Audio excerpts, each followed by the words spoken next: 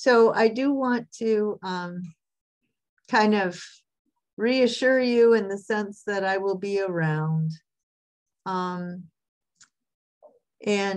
this class will meet next week, and you will have readings as usual. But there's a holiday on both Monday and Wednesday, the week after that. And so then the 26th and 28th. On the 26th, we'll meet for you to present your research papers. And if you somehow get a better idea, they should be done, but if you get a better idea and want to revise them, that's all right. I just want you to practice presenting something and having other people question. That's a oral communication criteria. And in our assessment, the assessment of AUW, we need to be offering students, assigning students assignments in oral communication. So the 26th will be that. Given how few people are coming to class, that class might not last very long, but the students who don't come can at least watch, right? Other people presenting in the process. And I think I might ask them to come onto office hours and do a presentation to me. Well, I guess I tell you, I would like you to do that. I'll give you points if you do it. In other words, I can require it and say, you'll get docked if you don't do it. Or I could say, I would like you to do it and you will get points if you do it. So I do want to stay positive. So the 26th will be presenting your research. And then the 28th will be presenting your final. It won't be due yet, but you need an outline. And then again, you'll be subject to questions which should help you improve your outline. And again, that class probably won't last that long, but I think partly having class, since I'm not having the papers due until the 1st of August, will help you refresh your mind, get focused. I know you have to finish your other class probably around that time, but then you'll have a reminder, one more reminder, and then you'll be able to sort of finish it up. So,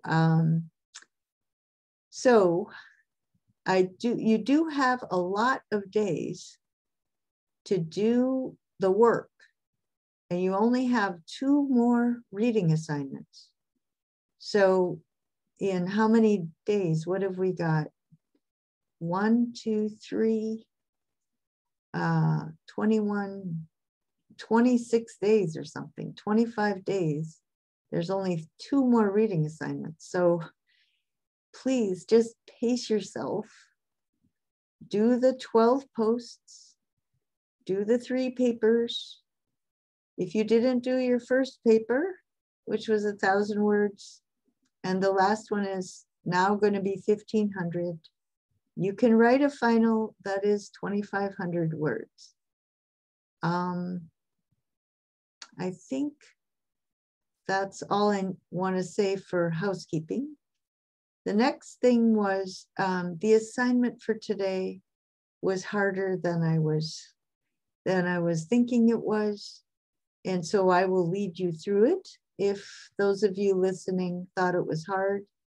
And I will send an email saying to the students who are going to look just at the YouTube or the video that they could just skim the reading and then look at the video and you know, get through it. The reason I assigned it, that's the main thing, is to emphasize why there's this huge disconnect between the actual climate, the fact that we have all these scientists who are raising the red flag, and something like the United States taking themselves out of the Paris Accord. Why? Why is there this incredible resistance to the facts? Who is profiting, or what's going on in their heads, right? And so that's the article today, is explaining how the discipline of economics is taught to make environmental issues invisible. And it has been taught that way for generations.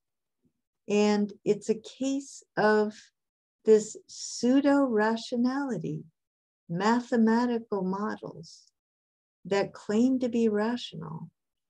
And this is what students get the first week in an economics class. And so they're trained.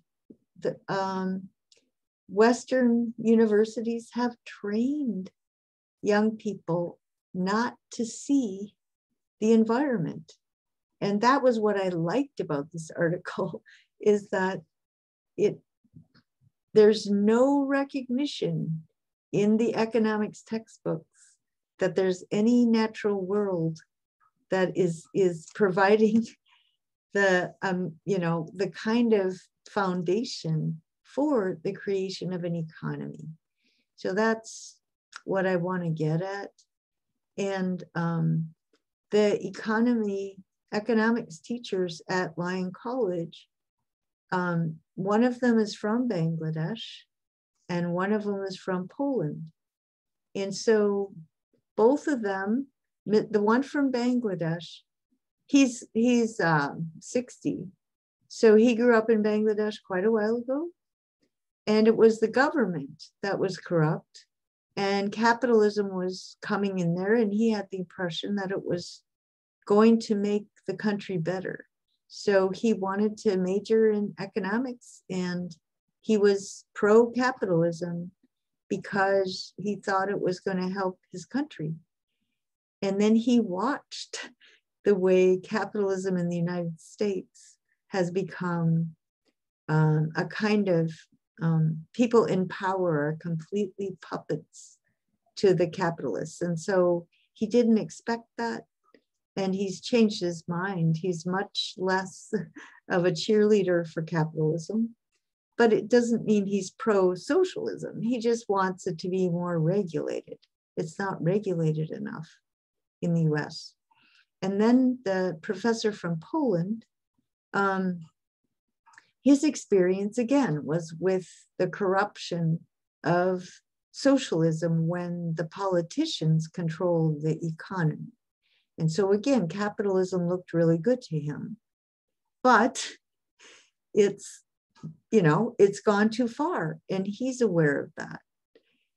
But it's just this syndrome, this snowball, that's gone down the hill, and it keeps building on itself, and it's very hard to stop it.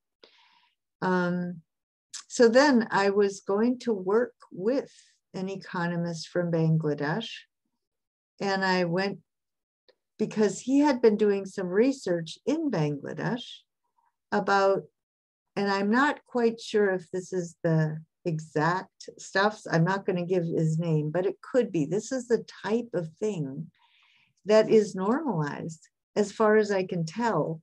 I was so angry when I left his house.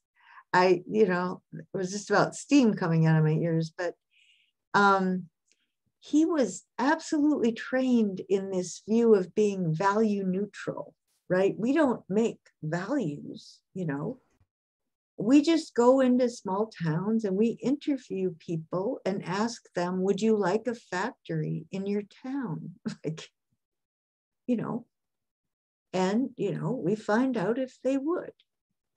It's just like, do you tell them that it's going to lower the water table in your town? Do you tell them it's going to pollute the river? Do you tell them it's going to pollute the air?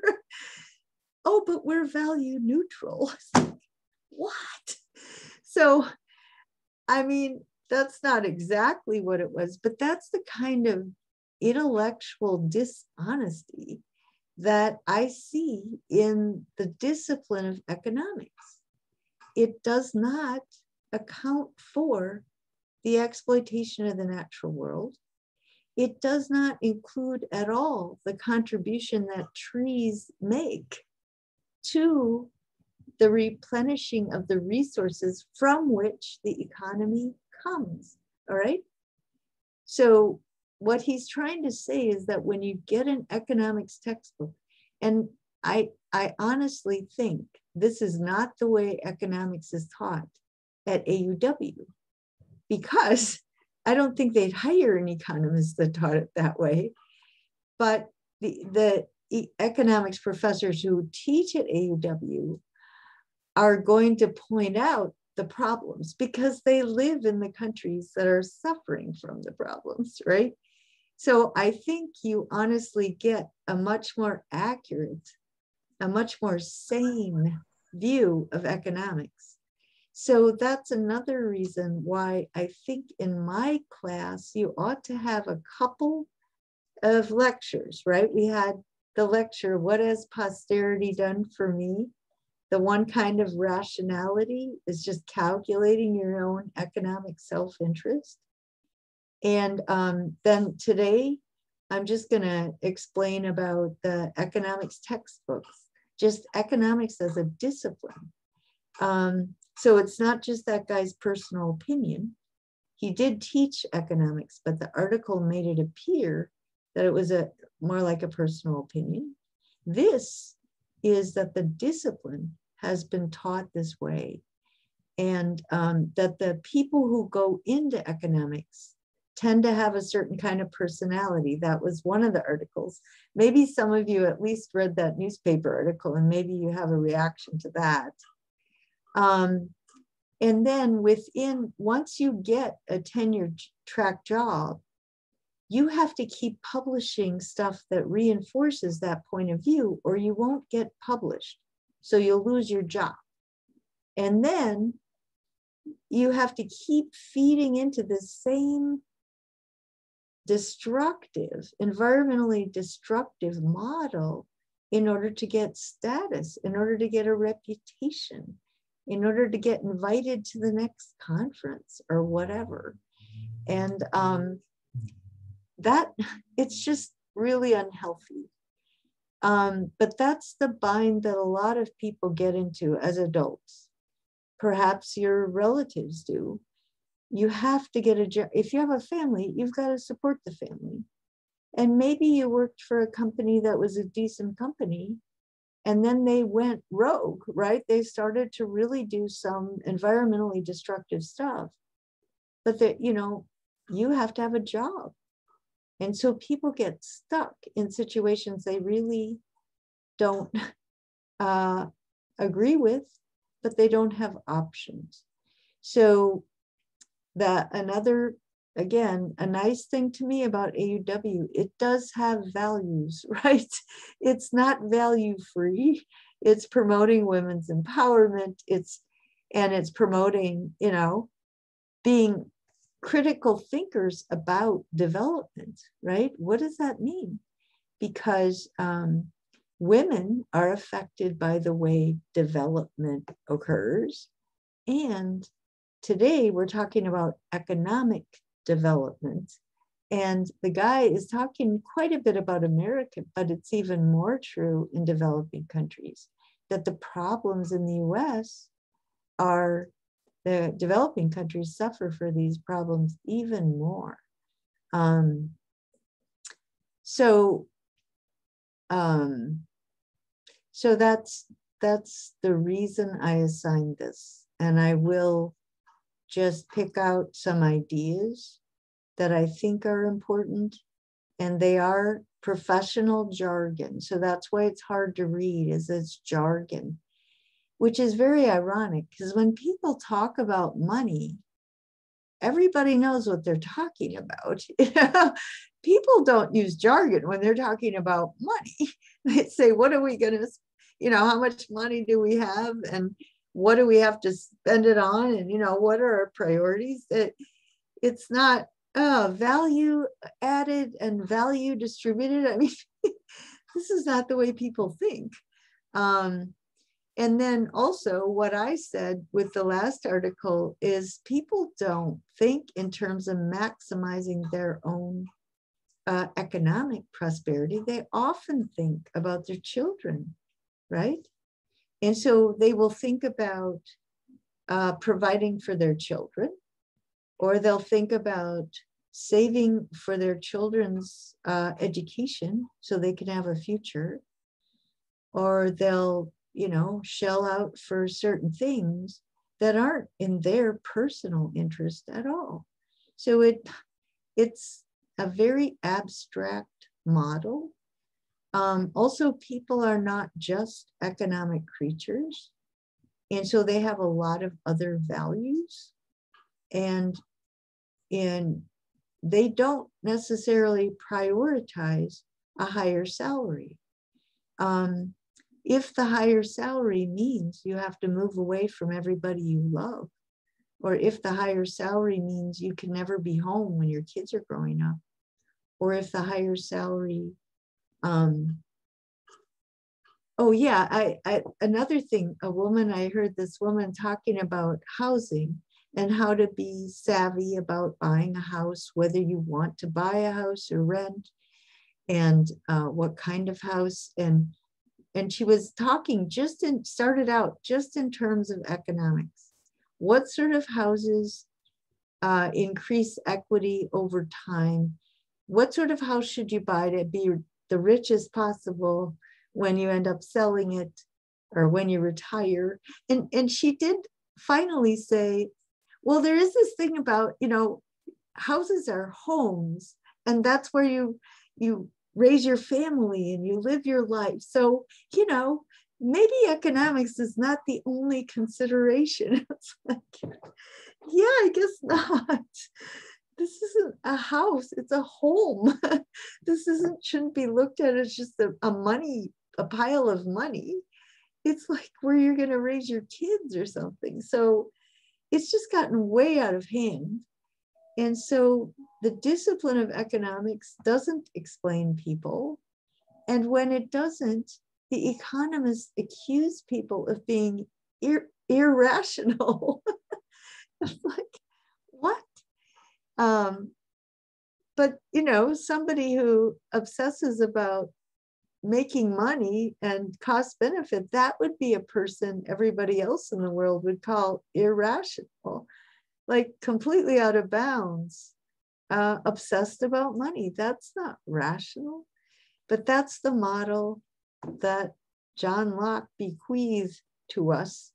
He didn't mean to do that. And Adam Smith, they did not think that kind of calculation was the most important way of thinking. John Locke thought you needed to believe in God and immortality of the soul. Locke and Smith really thought you need other values. And Locke didn't want greed. That doesn't matter, because this is what got passed down to posterity. These are the ideas that people picked up on and have used. And it explains why the US would step out of the climate accord. It's partly because people who calculate their wealth are billionaires who got their money from fossil fuels and continue to get it. But it's partly, if it were only a few of those and everybody else in America was more savvy, the politicians would not get elected. The key is enough people think that way in America to vote for politicians who will leave the Paris Accord, or we have an environmental protection agency, and Trump hired a person to run the agency that said, we're going to make all our decisions based on business profit. Well, if businesses could profit in the way the economy is now without destroying the environment, we wouldn't have an environmental protection agency. We wouldn't need one. The reason we need one is because businesses are run to exploit the environment, and we need laws to protect the environment. That's why you have the agency to enforce those laws. But if you put the person in charge who says, no, I'm gonna turn this into the environmental destruction agency, the pro-business environmental destruction agency. But what I want you to know is there's enough Americans that think like that we continue to elect people like that. Environmental issues are not a priority. And then Americans think in terms of cost-benefit analysis, and they think in terms of value added, the kind of models that this article states, and they don't include the cost to the environment and also the value that trees and water, swamps and all these things, the value that they add and the way that they provide resources from which the economy taps into. So not enough Americans think that way. When they go to college, they're not taught to think that way. They're taught to think without considering the environment. And then they end up electing people who just pass laws that reinforce that. So that's why the US stepped out of the Paris Agreement. And then the question for people in developing countries is, good. Just a sec, Connie, but I keep thinking I'm about to quit. But for people in developing countries, when your best and the brightest go to the West to get educated, or if a person from the West comes to the best universities, are they still teaching this sort of model of economics? That would be what I'd be curious about. And I don't know if there's any research on that, but you do at least have your experiences at AUW. Okay, so question, okay, so Conage, about the economy, having a job, does it help the economy? Okay, right. So that's the question, is how do you measure the growth of the economy? And again, this article says on a standard model, all it is jobs. You know, if there's more jobs, then the economy is good. It doesn't ask, do these jobs destroy the earth? It doesn't ask, do these jobs destroy people? Do these jobs undermine the quality of life? Did people have a better quality of life when they had a different kind of economy? And, you know, on paper, it might have looked like there were fewer jobs, but the work that people was doing was more humane and they had enough food. I mean, I don't want to idealize the poor farmers, right? But like in India, if you have old farming practices where you're living a sustainable life, I remember in Indonesia, the people had a fish pond, they had coconut trees and banana trees, and they, you know, everywhere, like all this vegetation and all these vegetables and fruits and fish and a rice paddy, you know, they ate really well. But on an economic map, it would look like they're desperately poor, you know, and it's just the way the models work is they appear to be objective, right? And rational and value-free, and they're not in terms of the quality of people's lives. So Okay, so someone in the village decides they want a better life. So they move into the city. There's air pollution, there's noise, there's crowding. They work in one of those informal, sort of booths in the city on the street selling something. But maybe, it counts in the economy. Maybe it's not the informal, it's some official job that gets recorded on the economist's ledger. And so technically, that person has a higher standard of living because they have a job and they didn't used to have a job. But the quality of their life is way worse, right? They're away from family, they're subjected to all these negative influences. Now, again, that's an extreme case. My main point is that you have to consider, to what extent is this actually happening? Okay, so Kana, do you at least understand that? I'm just giving you a black and white case. Most things in human life are gray, and they're a matter of degree. Plus, moving into the city 20 years ago is different than now because the air pollution is different and the noise level is different, right? So these are also things that are constantly changing. So my main takeaway, hopefully your main takeaway, is that you have to be a critical thinker about this. You can't accept this stuff. You've got to question it.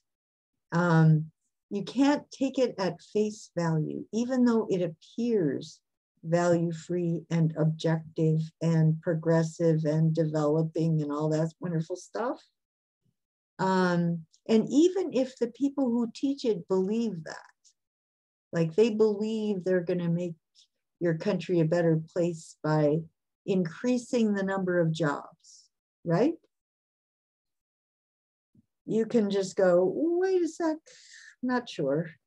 What are the salaries, right? So somebody comes, they're a textile industry Mongol, right? They have an international business chain making textiles. And they're going to come into this little town and give all these women these great jobs, right? And so women that used to be home with their kids, they weren't working and they didn't have any money. Okay, so they come to the textile industry and it's boiling hot and it's miserable work. And they go home and they have to take care of their kids and they get way underpaid.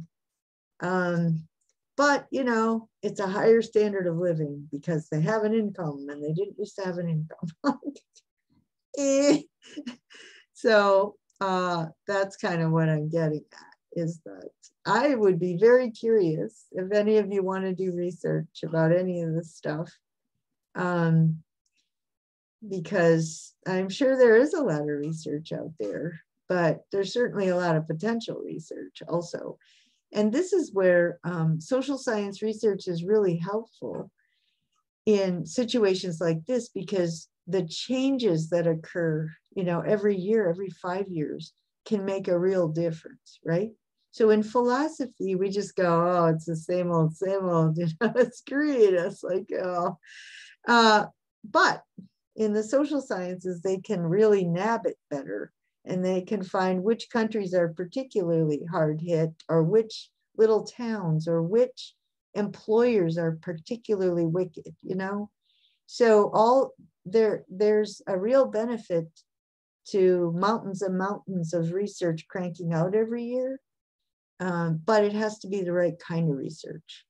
Other research, like economic research, can be, well, how do you market to people in this country, right? Do you use religion or not, right? How do you manipulate these people into buying your product? That's research too.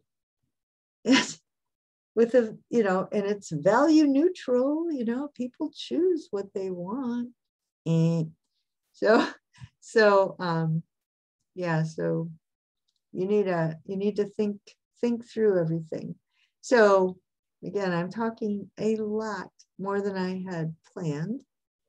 So let me call on each person to see if they had any original reaction, if they skimmed it, if the newspaper article was of interest or anything. So Sauda, did you have any initial reaction?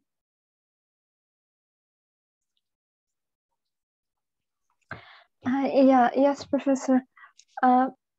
So, I mean, there was like, from the two attachment, the first one, I mean, there was like a lot of articles in there. So I started with the first one. It was kind of more like harder than the usual for me personally, because like usually I don't read a lot about economics or anything.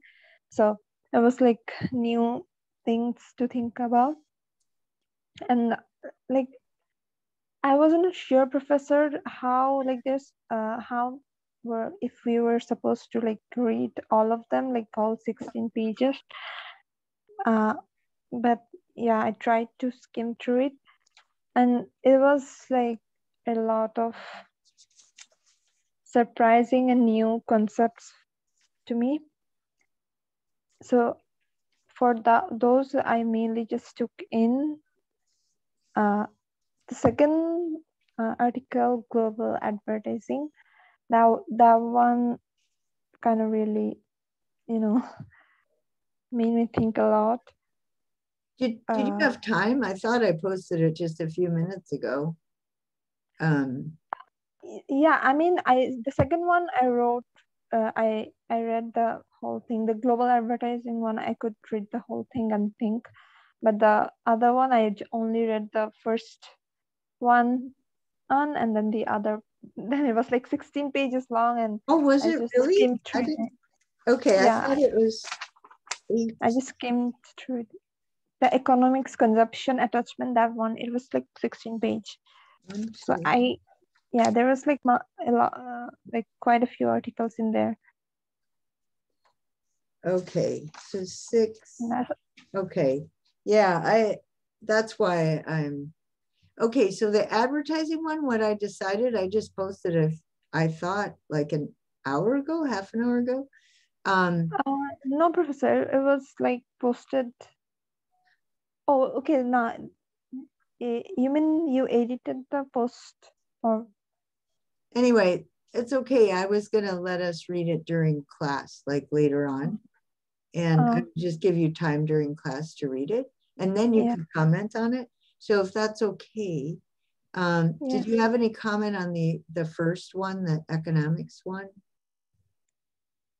Okay, so the first one, I mean, it was like, I mean, there's a lot of new concepts for me. So the consumption and, the whole, how the economics adding value, and like how the whole cost benefit thing works.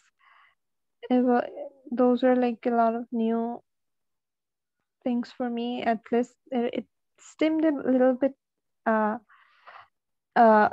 more complicated than I thought it would be. Yeah, I regret assigning it actually, but I didn't. I only I know. I don't know. Maybe it's just Professor me, because my major is environmental science. I don't really deal with economics as much, so it's probably only me, I think. And it was like, I think, beneficial to learn new things out of my like usual courses. So I think it was okay. It's just that like I mean, just as you said, it's mostly all about like benefits, like how the whole thing, it was mainly, I think, just it was all about only, I mean, I didn't find anything in environmental related things in there as much. It's just all about products and how to like maximize profits, and how like everyone, like the population kind of relates to the whole economy and their like per capita, how much profit is gaining and all that. So I don't know how I would like relate it to environment, because it doesn't really talk about the environment as much. It's just taking materials and just adding value, and you know, building things and just using it. That's the only mention of environment there, that's just taking materials and using it and building uh, uh, whatever, you know, profit they could get out of those raw materials. So they don't really view the raw materials as, I mean, anything. I don't know how to express this. Like for me, I usually, like in our perspective or whatever, any materials or any natural resources, we view it as something precious, I would say, and we don't treat it as only as materials, like material things, like objects. But it's in here, all of it, like just the whole environment is like treated as object and just things for us to use.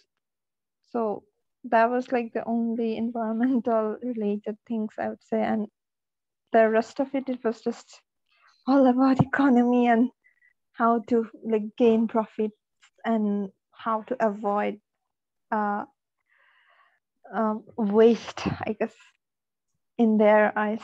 I mean, in economic value from that perspective. Right.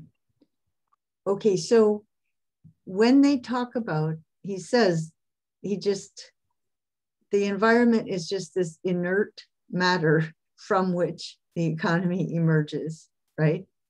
Yeah. And do you remember Francis Bacon? That was like the second day of class. He said, knowledge is power, right? Yeah.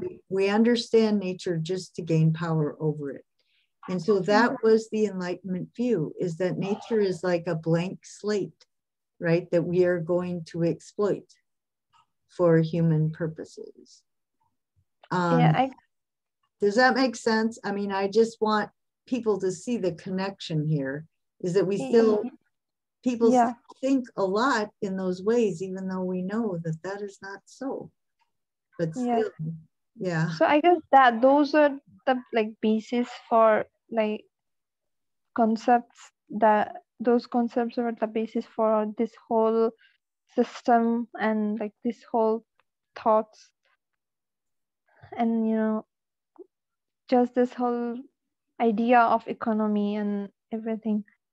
That's why I guess they don't mention environment at all, or just like they don't even consider environment as anything like in a whole other entity or anything. It's just like objects to exploit. And it also like kind of makes me think about like you know, how do people like assign value to things? Yeah. We are like, we read about happiness, like pleasure and pain, right? And here it's just if we make money, it's a pleasure, but if just making money and destroying the environment in the process, it doesn't seem to be any concern here. But like, isn't it we're making money, but is it really bringing, is this whatever they're considering profit right now, is it really profit? I mean, if we think about the future, it's not really profit right now. It's the thing that's going to harm us and bring like our destruction. So it's not really profit. I know. So how were like, I guess people aren't thinking about it in that way, that it's just the assigning value and assigning worth to some things. I mean, the Yeah, whole concepts are really like blindsided, I'd say. that's right. Who gets to decide? Yeah, and the people who are deciding are ignorant in a lot of ways. They're blind. Yeah, that's a major point. Anindita, did you have a reaction to the reading?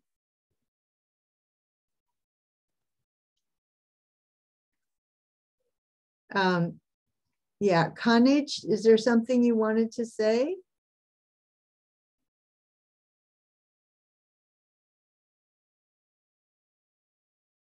Maybe your mic doesn't work.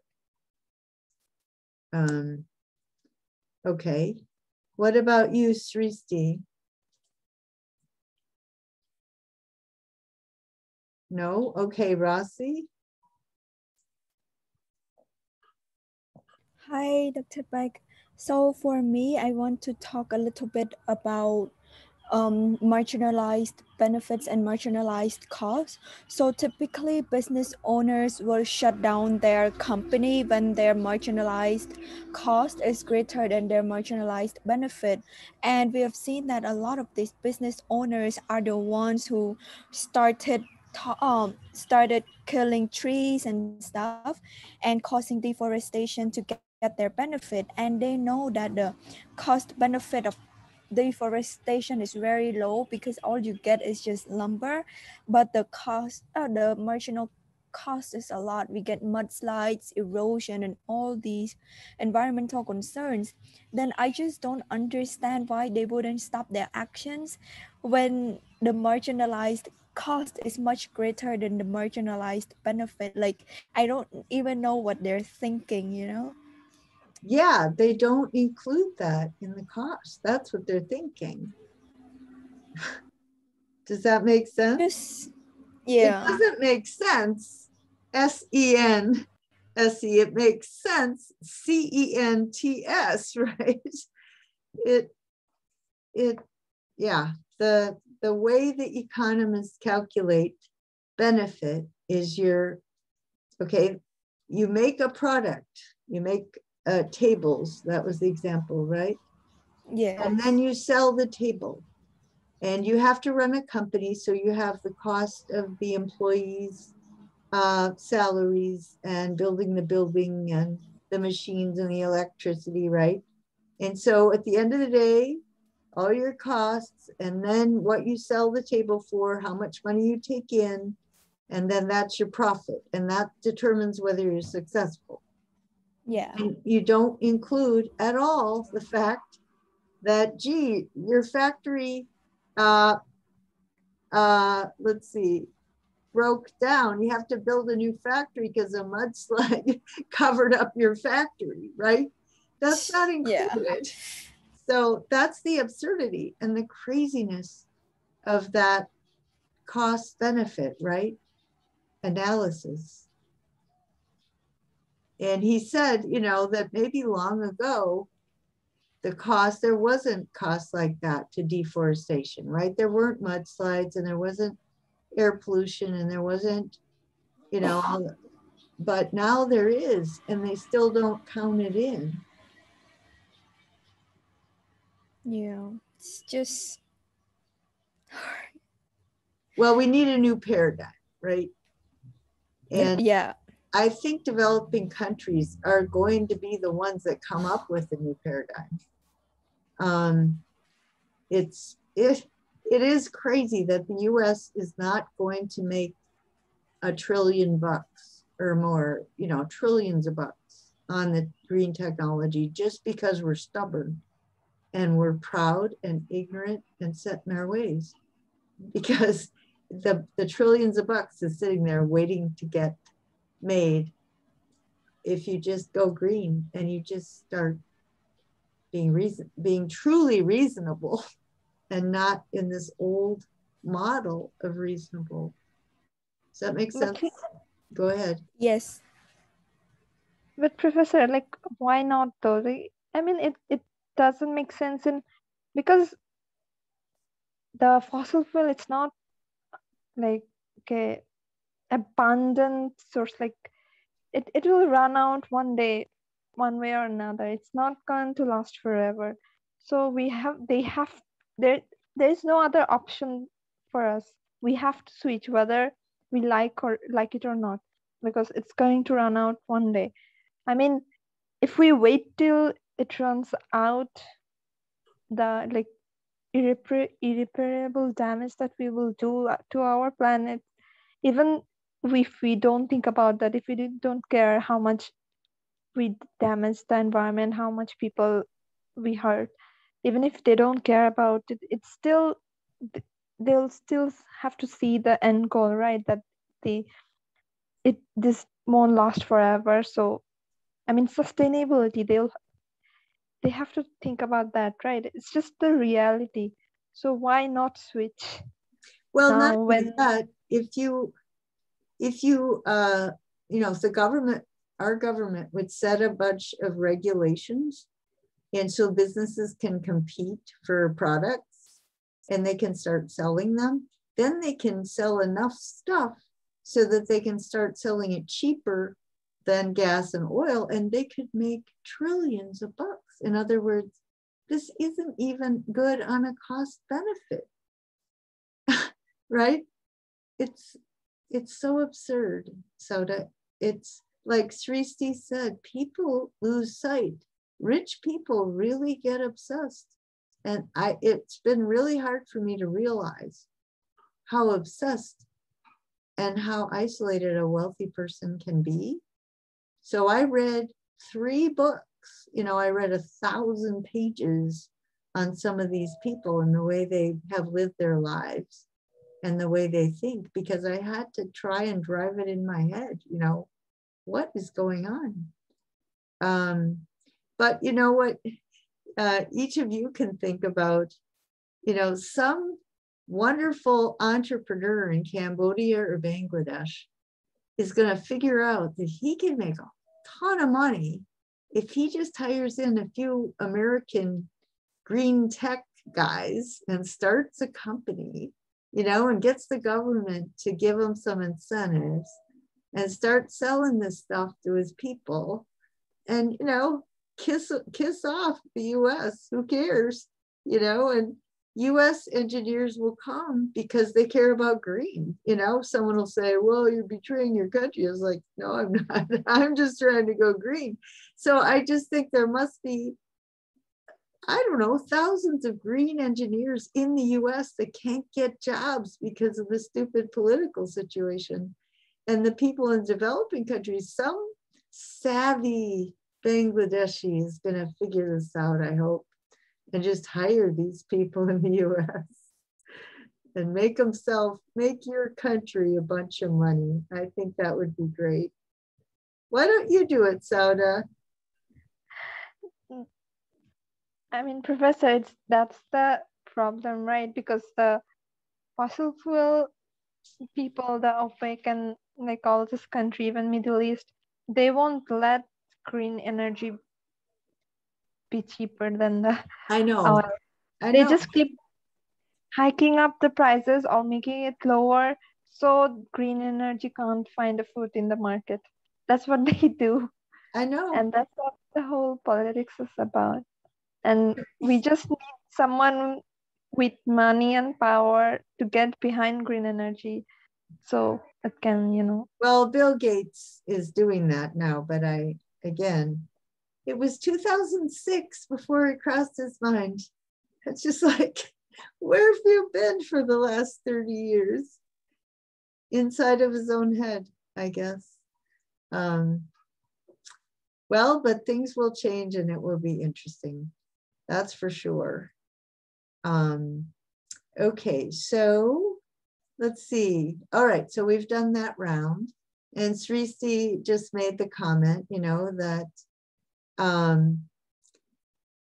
well, caring for the, when people care about money too much, they ignore the environment and use nature. The greed, the desire to make a lot of money corrupts things. Now that's exactly what Adam Smith wrote a whole book about, that, the importance of teaching generosity. And John Locke knew that. These guys knew that. But, the capitalists cite John Locke and Adam Smith more than anybody else to justify what they're doing.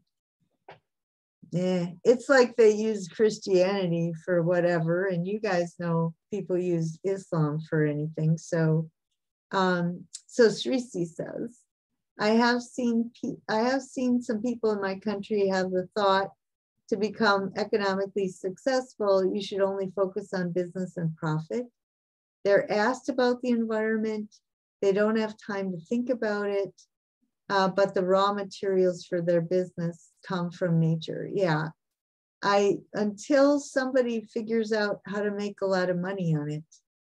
And then in my country, for example, if you have a Prius, a hybrid car, you have to pay more taxes. You have to pay more road taxes. I can't even remember. Oh yeah, the reason you have to pay more taxes, or the hybrid cars cost more because they're taxed, is because you don't use as much gas, so you don't pay as much gas tax. I mean, really, and they're just raising the price of a hybrid car. It's crazy. All right, so let's go to the article. And so I'll give you the jargon, right? We'll go through a little bit of this jargon. All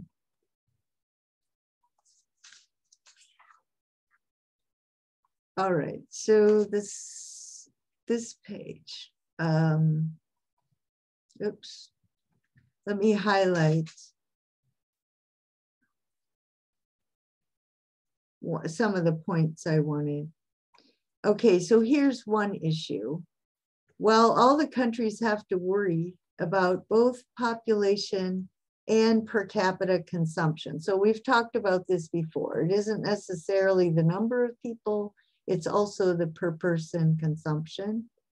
It's evident the South needs to focus more on population and the North more on consumption. And that's likely to play a role. So you guys can keep an eye out for this, because in the future there will be North-South treaties and relationships. Why should the South control population if the resources saved just get gobbled up by Northern overconsumption? That's a good question, right? Why should the North control its consumption if the saved resources just go to allow a larger number of poor people, right? So everybody points their finger at everybody else. So that's a problem we've seen before. The overconsumption and population rather than other issues. Militarization is also a big issue. All right, so here's how he talks about value added. The nature is just looked at. Well, okay, nature is just looked at as building blocks that give utility to human beings, right? That human beings organize, right? They add to the building blocks of nature. Nature is just this inert thing that has this potential, and we're the ones that make it into something valuable, right? Just like John Locke, he says that the earth, God gave us the earth to use. This is the exact philosophy. God gave us the earth to use for our well-being. The rational person, the rational and industrious person works up the land and deserves the fruit of his labor, right? This is exactly the same model, which drives me nuts. Because that nature itself had no value, but the production, right? The agency, the useful structure, what becomes useful is when useful structure is added to the natural resource flow by the agency of labor and capital stocks, right? So nature is just there, and then labor gives it value. The value of the useful structure imparted by labor and capital, that's value added. So you work hard and you also produce a product and also capital. You Dr. Pike, yeah. I'm really sorry to interrupt you, but I just got a phone call from my sister that my brother-in-law is connected to a COVID case and my house might be under quarantine, and right now I'm not at my house, so I need to go and get my stuff. I'm at my boyfriend's house studying, so I really need to go to my house to get my stuff in case my house is in quarantine. Okay. Okay. Thank you so much. Of course. Oh my goodness. I'm still in the call with my sister. Oh, well. Yeah, we got to deal with that The too. only thing that I feared is now coming. So do you have to go to your house then and just stay in your house? No, I have to go to my house to get my stuff and come stay at my boyfriend's house because since my because I most of the time I stay here, so since my brother-in-law is connected, like I have to like depart myself from my family for a while. Okay. Are they going to just put your stuff outside the front door or something? Probably like something like that. Okay. Well, thank you, Dr. Beck. yes. Sorry, Rossi. No, it's okay. Okay, so go ahead. All right, so we had this. All right, I hope everybody understands what I'm getting at, is that labor gives nature value plus the capital. So you get profit, so you can reinvest, you can build a factory, you can start another company or another factory. So you work hard, you make money, you make some extra money, you invest, you start another company and another product. And so it's all of that stuff that's superimposed on the natural world is what's called value added. And then that's what's consumed, which again increases the economy. So value added provides jobs, and then people buy this stuff, and that provides more jobs, and then there's more companies. And so everything important is completely just superimposed on nature, and nature plays no role, right? That to which value is being added is the flow of natural resources, but it's conceived as an indestructible building blocks of nature, right? They're just there and they have unlimited resources, and we just create these economies from them, and we produce products and we consume products, and everybody's happy, right? That's how you maximize happiness. And then you increase the national, the gross domestic product, you increase the economy, and that makes everybody happy, right? And this is how we're maximizing happiness. So I hope you understand that. That's the language that he's talking about. Okay, that to which value is being added is just a homogeneous, indestructible building blocks, atoms. It's just a bunch of atoms, right? And there's no scarcity of atoms, right? It's inert, undifferentiated, interchangeable, superabundant. And that's the way the models work. So that was the point there. And then he, he's just taking issue with it. The fact that when we use natural capital, when we use natural resources, nature herself spent a whole lot of time creating those resources like oil.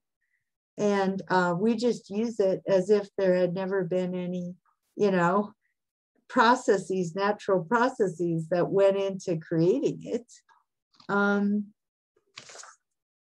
And we also know that there's a big difference between the original resource and waste, right? So the entropy. So the energy put into the nature's creation of the oil is very different from the waste products. The waste products don't have anywhere near the potential, right, to generate more stuff. And so the economic models do not account for the second law of thermodynamics. The overall amount of material stuff is the same, but it's degenerated into a much more dissipated form that is much less useful. And our economic models do not include that.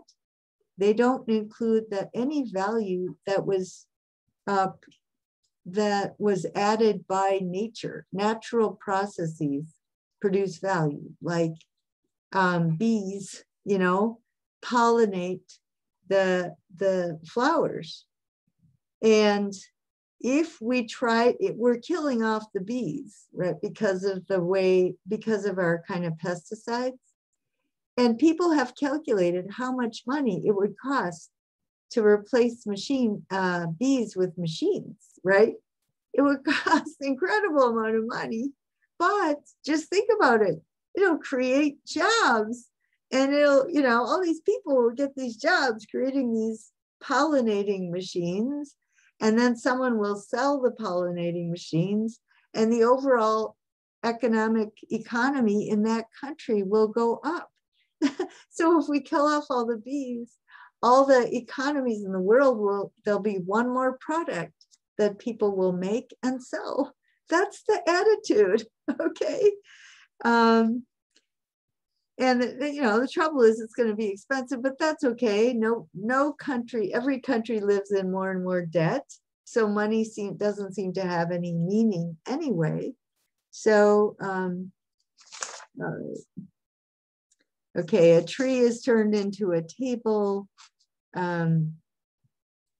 So he gives that example of a tree is cut and turned into a table, and all the economic system it talks about is how many people buy tables and how much money the company makes. And it doesn't talk at all about replenishing the trees or what other services the trees gave, like absorbing carbon or preventing mudslides. It doesn't have anything like that. The economic system is the tables and the price, the number of jobs you create, and then the price you sell them, and the profit you make, and your reinvestment, and you maybe set up another table company in another country or something. Let's see. All right, I think I will, and the jargon had to do with marginal costs. Let me do one last paragraph here at the end, and then I'll let you take a break. All right, so here, if you believe all value comes from labor and capital, and that nature contributes only a material substratum that's non-destructible and superabundant, and hence without any value, then this is a quite reasonable view, right? This is that notion of reasonable. Is your country poor? Well, just add more value by your own labor. You already have your labor. You can accumulate your capital or borrow it from abroad, which of course developing countries do, and then they get into debt. The other thing is that the rich capitalists have a way of maintaining low salaries for labor because there's so many poor people. They benefit from having a lot of poor people because they will work for a lower wage, which means the owner will gain more profit, right? And the overall economy of the country will be higher because it's based on how much the cost, how much people pay for the products that the owners who live in that country make. So you already okay, stop whining, get busy. This view is common among neoclassical economists. It's a corollary to John Locke's justification of private property, to claim something as one's property, right? So we're back to Locke. And there's another place in this article that referred to Mill. So that's what I wanted you to get out of this article. And next time, if I do assign it, I will definitely just pick paragraphs for students to read. So I have 17 after the hour. And so let's break until 30 minutes after the hour. Is that okay? And then we'll, yeah, okay. Then we'll pick up after that.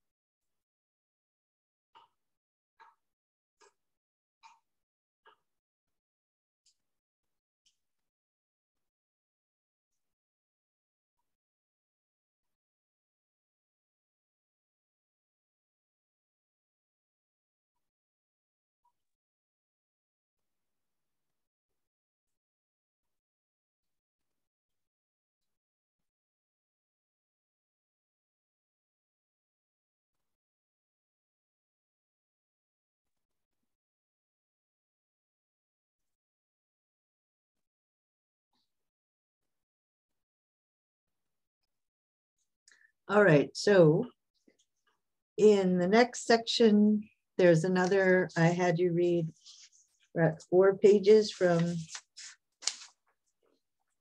3 pages from another article and then a newspaper article. So let's go over this for a second. And then it does link to the global advertising argument. So I think what I'm going to do is just sort of show you that there's a link, and then the class will be over at that point. And then next time we can read the pages, just excerpts from the global advertising. And then there's another article, and I'll choose excerpts from that, called Dysfunctional Civilization. And it just talks about how dysfunctional everything is. But you could tell by the way ads, they tap into any sort of psychological weakness people have, any kind of dysfunction, and then they magnify it and they make it worse. Because if you have a problem, you know, psychological issues, you're going to tend to want to consume things to cover up for it or make up for it or anything else. But first, we have to do what the economists think, right? The economists start out with nature as this just limitless bunch of atoms, and then we give it value. We work it up, and then we sell a product, and then we make a profit. And the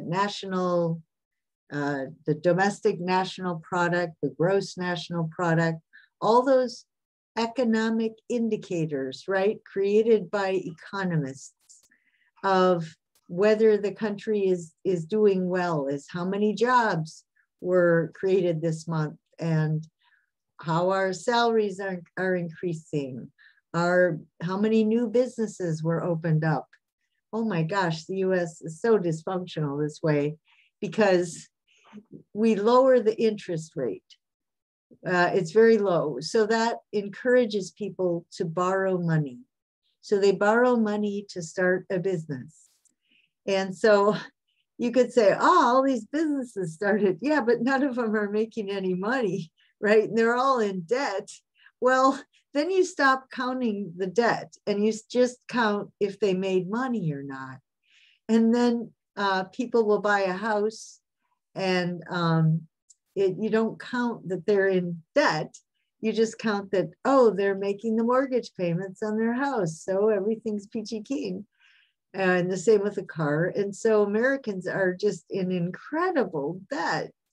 But as long as the interest rates are low, they will still keep borrowing money. And the economy describes this as positive, and politicians get elected on the basis of all this stuff, that it does not tell you if people's lives are high quality of life. And it tells you nothing. It just completely ignores the exploitation of nature and the costs of natural. And it also doesn't count human exploitation, right? What are people working? See, in the US, they'd be working 2 or 3 jobs with no benefits. But hey, if every person is working 2 or 3 jobs, look at how many jobs there are in the US. Everybody's got a job. Oh, geez.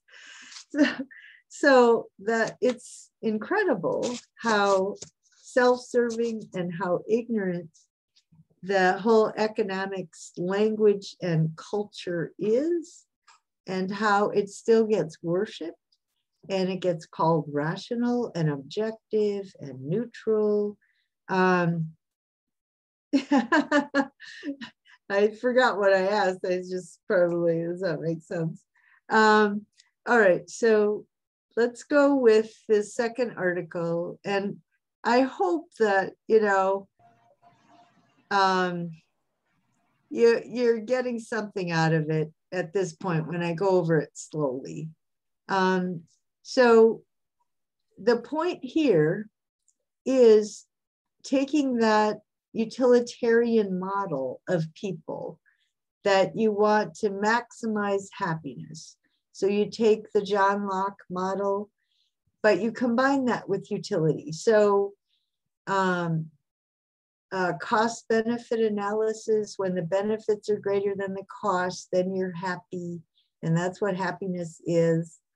And if you remember Bentham, and if you remember this idea that we're just a kind of animal and we experience pleasure and pain like every other animal, and when the pleasures are greater than the pains, then we're happy. And so you look at a person as a set of preferences, right? The individual is okay. The person under utility is treated as a bundle of preferences to be juggled in cost-benefit analysis.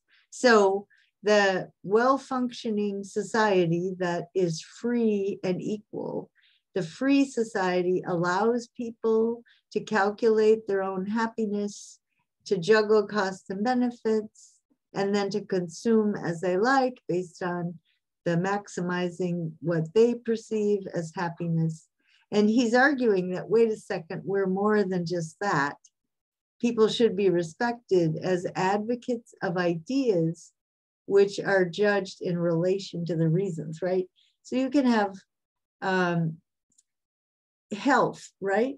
And environmental statutes, like you can value becoming sustainable, or you can value your health more than your consumption of physical products. Let's see, by protections beyond what are efficient, right? So legislators are supposed to create laws that are focused on higher goods, right? A different vision. So a collective values and also collective well-being, not necessarily just personal well-being. And so I will tell you, I don't know if you know this, and I don't know if it's true in your countries, but again, in the US, where science is supposedly, you know, this great thing, there were a number of months during the Trump administration when the Trump and the people he talked to in the Oval Room or whatever were deciding, they did a cost benefit analysis, and they decided that the cost of shutting down the economy was greater than the cost of letting people die. And so the policy for a while was to let the virus spread to everyone until you got herd immunity, until enough people had gotten it and they were immune, and the sick people died off, that it would self-correct, right? And you'd get over it. That really was their policy, because then the economy wouldn't pay a price. And there were a lot of people in the US who were really angry that the economy, you know, that businesses were closed, because in their view of a cost benefit, the cost of closing businesses was higher than the cost of people dying. And 600,000 people died, right? Unnecessarily, truly. But there are still people, I'm sure, who thought that that was a better calculation. And they probably thought we never should have had a lockdown.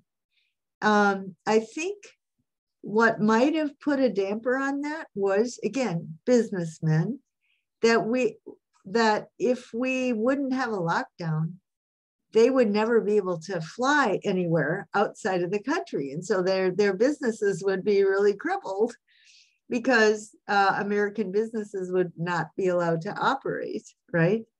Or there wouldn't be any exchange, and that would really cripple the economy. So in my own mind, that's probably why we eventually had a lockdown, because we hadn't quite calculated our cost benefit analysis enough, but it never changed the basic foundation. It's all about businesses making money. Yeah, if the our airline industries really took a hit, right? If we didn't have a lockdown, then, you know, we wouldn't be allowed to fly abroad, and the airline industries would be hit even harder. I'm sure that was the calculation. It had nothing to do with people dying, right? It wouldn't even be that bad for the sick people and the poor people and the people who are compromised. They should die off, right? This is nature's way of taking care of the weak.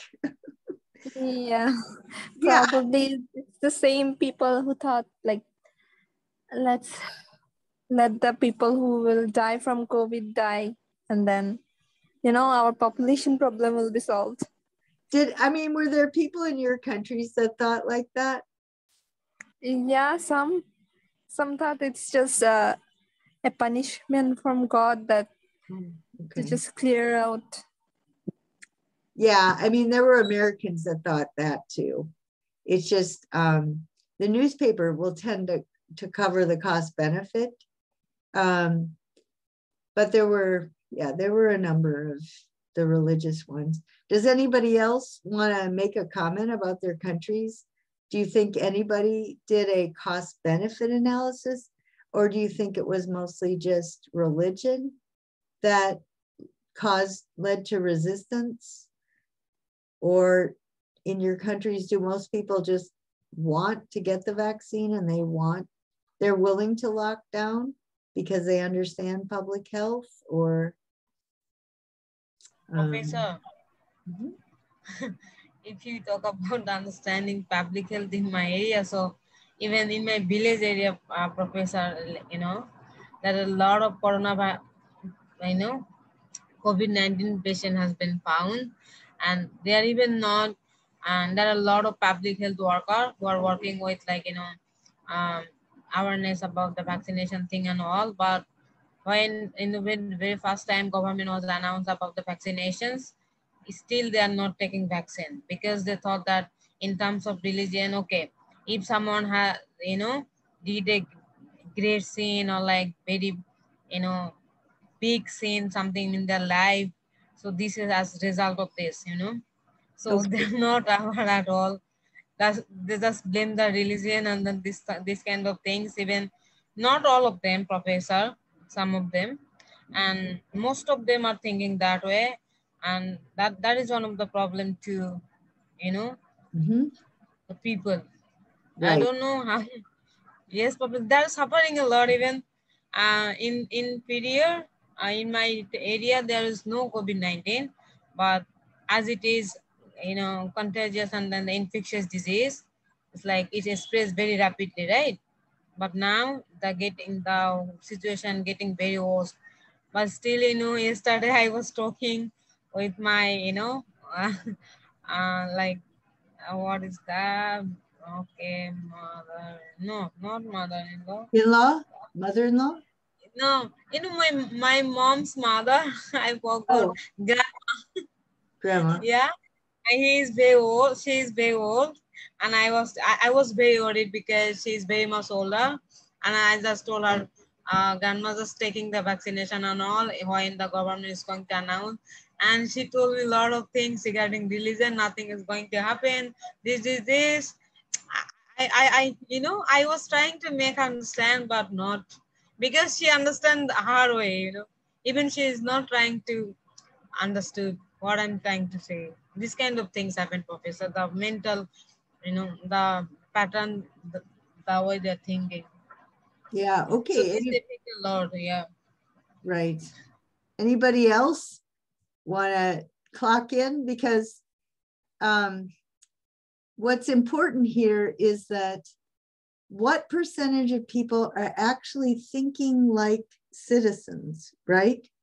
How many people are thinking in terms of public health, in terms of, I have a responsibility to wear a mask and stay sheltered in place because other people might get sick, right?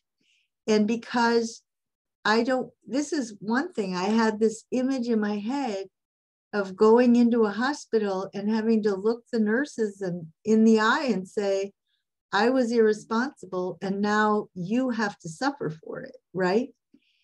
That's just the way I think. Like there are all these, and also all the workers, frontline workers, right? If I'm irresponsible and then I go to the grocery store, I subject everyone in the grocery store to more risk.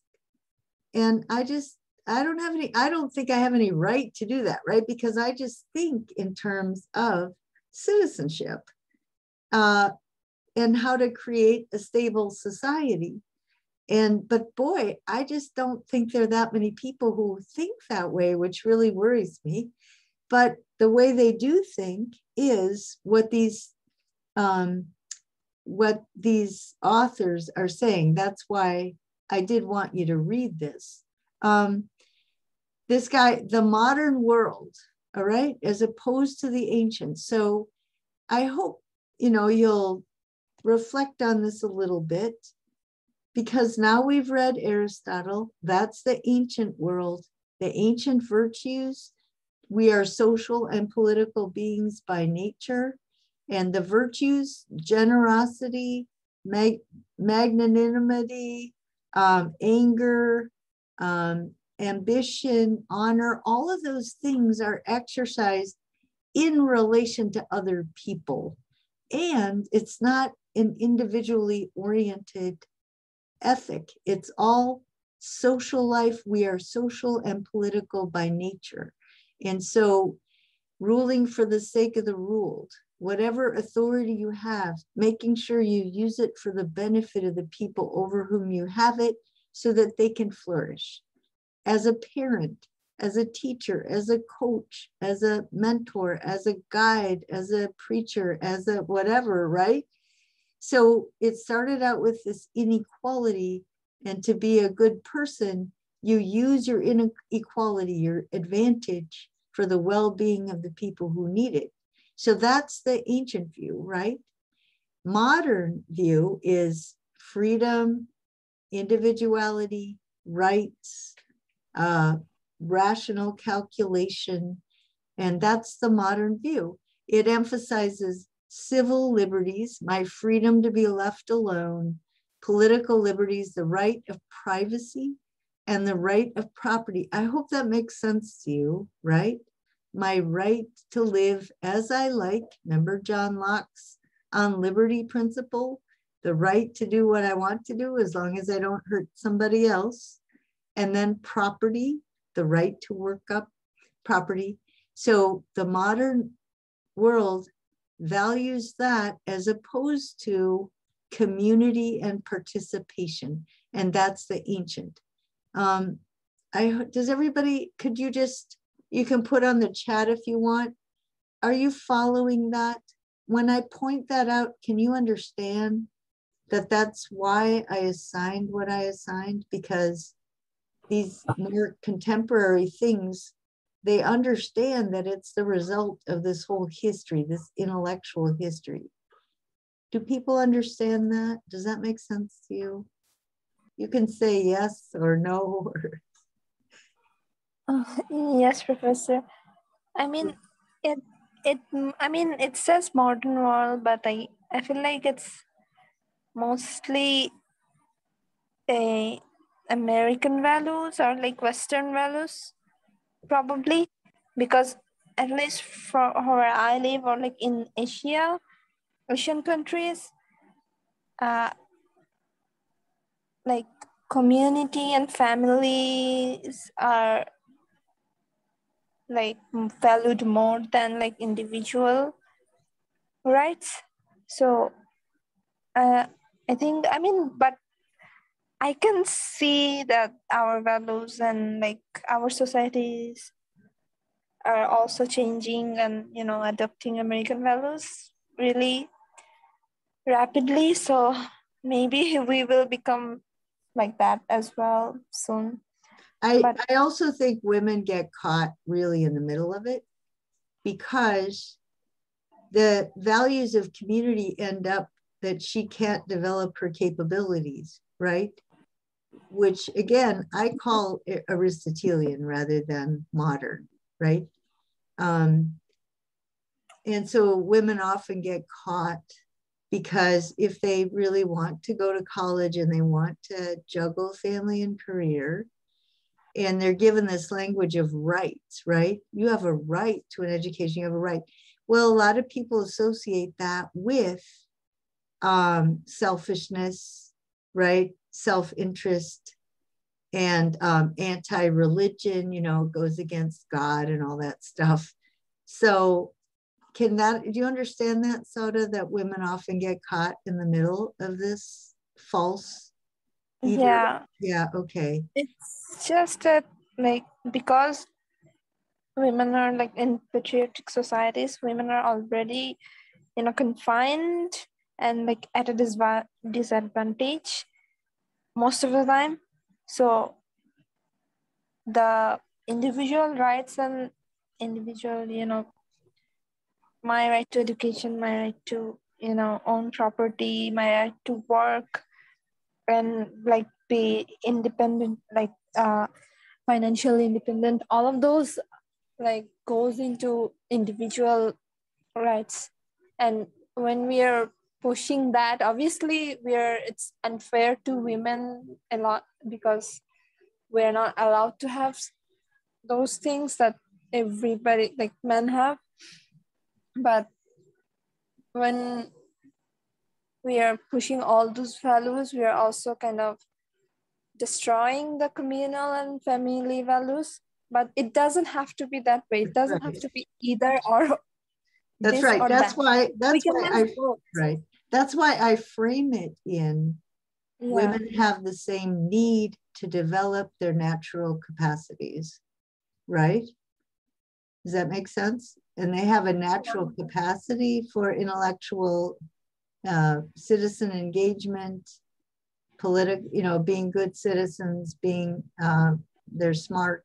So they just have a natural need to develop as human beings, which is not, yeah, okay. I hope you understand that because I think it really is important. Otherwise, women get caught in this either or, and both sides of that are structured by men for men, right? Yes. Yes. Community means, yeah, you play the role of wife and mother and you put up and shut up, and it's a great community. On the other hand, rights means, you know, selfishly calculating your self-interest and being greedy, SOB, and blah, blah, blah, blah. And, you know, no, that's the way men define it. Men have done that. Yeah. But but if the men do this, it's not selfish, right? No, it's normal. Yeah, it's rational. Yeah, not only that, one of the students, I think from Afghanistan, but I can't remember, they said that the reason COVID happened was, I think Kashmir actually, was because women are so corrupt and they're going to college and God is allowing this to happen as a, you know, wake-up call to send the women back home, you know. Yeah, yeah, that's why I hope, you know, that capabilities model, that it helps you I mean, to me, I needed some sort of theoretical framework that was really satisfying, that really hit the spot, right? Because you know what you don't want, but if that's all that men will give you, you're stuck. You're either selfish or you're frustrated the rest of your life, right? And that's not fair. And the UN is, you know, capabilities is the UN. So it's not just ancient, it's contemporary, and it doesn't have to be Aristotle's sexism and all that stuff. But anyway, so the individual, he says, asks only to be protected by laws in the pursuit of his own self-interest. Do you remember when I talked about Locke and I said, the only purpose of government is military and police, just to keep nasty people off of me while I sit and work hard and create value, right? And he's saying this is still the model that we use and it's so dated. And he points that out, right? Locke and Mill. All right. Yeah, he gives examples like human beings actually do have values greater than just profit. We actually care about worker health and safety. We regulate them. You know what? There's plenty of companies that try to get out of regulations and try to take away those regulations. My daughter actually worked for the Department of Labor in Washington, D.C., and that's one of their divisions, is to enforce worker health and safety laws. But Trump would put somebody in charge of the Department of Labor who himself had been sued. He owned Carl's Jr. Food chain and had been regularly sued, right, for underpaying workers. And Trump puts that guy in charge to enforce these laws. Yeah, that's likely. So, you know, I mean, people are even worse than this. So anyway, yeah, most people do have values other than simply money, but it does get pretty crazy how out of balance it can get, and it can shock certain people. So he's saying we just have to balance these different values, and I'm saying there's certain people who really put money way ahead of other things. Here's another sentence that I think is good, that cost-benefit analysis treats all value judgments as just statements of preference, attitude, emotion, right? There's no objective value, like sustainability as an objective value. No, it's just a preference. It's how you feel. It's completely subjective, right? The only thing that's objective is how many people you're employing, what salary you're paying, what profits you're making. That's objective. Everything else is subjective. Jeez. Yeah, and they believe it. And then actually, something is valuable according to how much people are willing to pay for it, right? And so if people aren't willing to pay for environmental protection, well, that's the way it is, you know, we won't have it. If people, yeah. So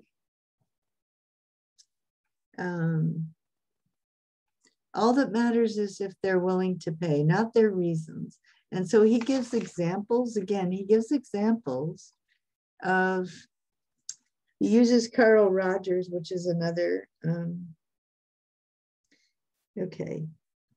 Supposedly they're preserving neutrality, they're value neutral. Abortion, right? So let's just decide abortion according to how much people are willing to pay, right? You can make it, if you make it difficult enough for women by closing down all the abortion clinics except one in your state, or if you know, what they did is you have to, the hospital where abortions are conducted has to have aisles that are 3 feet wider than any hospital in the country, right? Or they just make all these laws that make the cost benefit calculation such that a woman, you know, the cost is too great, so she won't get one. The trouble is the people who, anyway, the politicians who benefit from adding all these laws and conditions are also the ones who are destroying the environment, lowering salaries, doing a whole lot of other things that people don't even notice that are costing them their quality of life. And so all these things are interconnected. You know, the overall cost of voting for someone because they're against abortion, the cost to you is that you're going to have a worse job with worse conditions, and your kids will have worse schools to go to, and all this other stuff, you'll have more air pollution, everything, except maybe a few women in your state might not get abortions, but not very likely. The number of abortions tends to go up when women are poorer or they're more desperate. And so the Republicans make people poorer and more desperate and more ignorant, so they have more abortions. So even this kind of calculation isn't even really true. All right, so do you decide whether the war in Vietnam was justified just on a cost benefit? No, it's nothing. That's just crazy. Creationism should be taught in the public schools. What's the cost? What's the benefit? Whether Black and white people should be segregated, right? Yeah, I mean, I remember somebody saying, well, during slavery, the unemployment rate was 0. There was no unemployment. So it was good. They really say that. Like 0. That doesn't make any sense. What? I mean, of course not, because most people, like half of the population is under slavery. So it's like unpaid workers. It's right, to try and run everything through the cost benefit shredding machine and calling that objective and everything else subjective. That sort of, most people, even if people will think it sounds good at first and they'll try to be rational, they never are. They always think of other stuff that they care about. And the main thing is you better rethink this from the beginning so you don't realize you're getting sucked into this system where rich capitalists are exploiting you. And then he gives, by contrast, Kant. And the thing that's interesting about Kant, Kant now, right? Kant says you shouldn't worry about consequences or pleasures and pains at all, right? Certain values are just true. The trouble is that Kant also detached mind from body. And so he thought it was all right for animals to be used as means to the end of human beings, right? So Kant would have thought it's all right to treat nature as a means to an end, right? But so this guy's point isn't really about that. It's about that some things are just good or bad apart from preferences, right? Pleasures and pains. So my point here is just that the guy doesn't have his idea of an alternative is still wrapped up in that old paradigm without him pointing it out or realizing it, I guess. It's still a modern Enlightenment paradigm.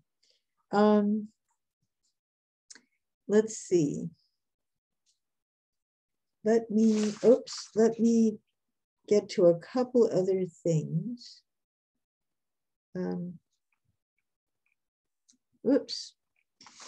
right.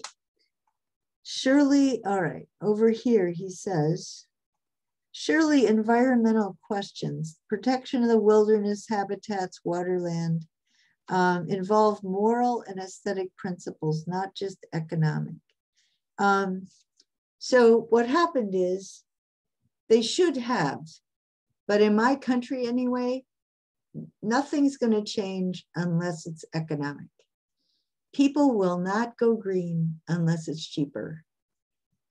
I can tell because what's happened in my country is that because of advertising political rhetoric, people get, it's that damn government. It's telling me whether I can breathe or not, right? The whole thing is about government intervening in my life. And so I'm not going to wear a mask because that government, they can't tell me. They're trying to control my breathing, right? That's the way people think of it. And they're trying to tell me what kind of car to drive. No, government, leave me alone. I'll drive whatever car I want to drive, right? They're telling me I got to put windows, the insulated windows on my house. That government, get them out of my life, And so if the government tries to do anything for public health, public well-being, it's a dictatorship. It's a tyranny. They're trying to control me. And that it really is. It's the point where this combination of that plus this fear, right? I mean, Americans are afraid of the future because it's not going to be like the past. And so they don't want to change, because then there's this sort of dark hole in the future. They'd have to admit they really don't know what's coming, and they have to adapt. And so it's amazing to watch people when they react in such an emotional way to stuff that's just based on facts. It's not even values anymore, right? You don't try to appeal to values. You just say, well, the weather, it's like, haven't you noticed the weather? No, they're just so afraid, and they just call it government intervention in my life. Okay, so these articles were just about how economists obsess about numbers and trying to explain everything in terms of numbers. And if you remember, when we talked about Kant, he was a mathematician, and he wanted things to be objective, right?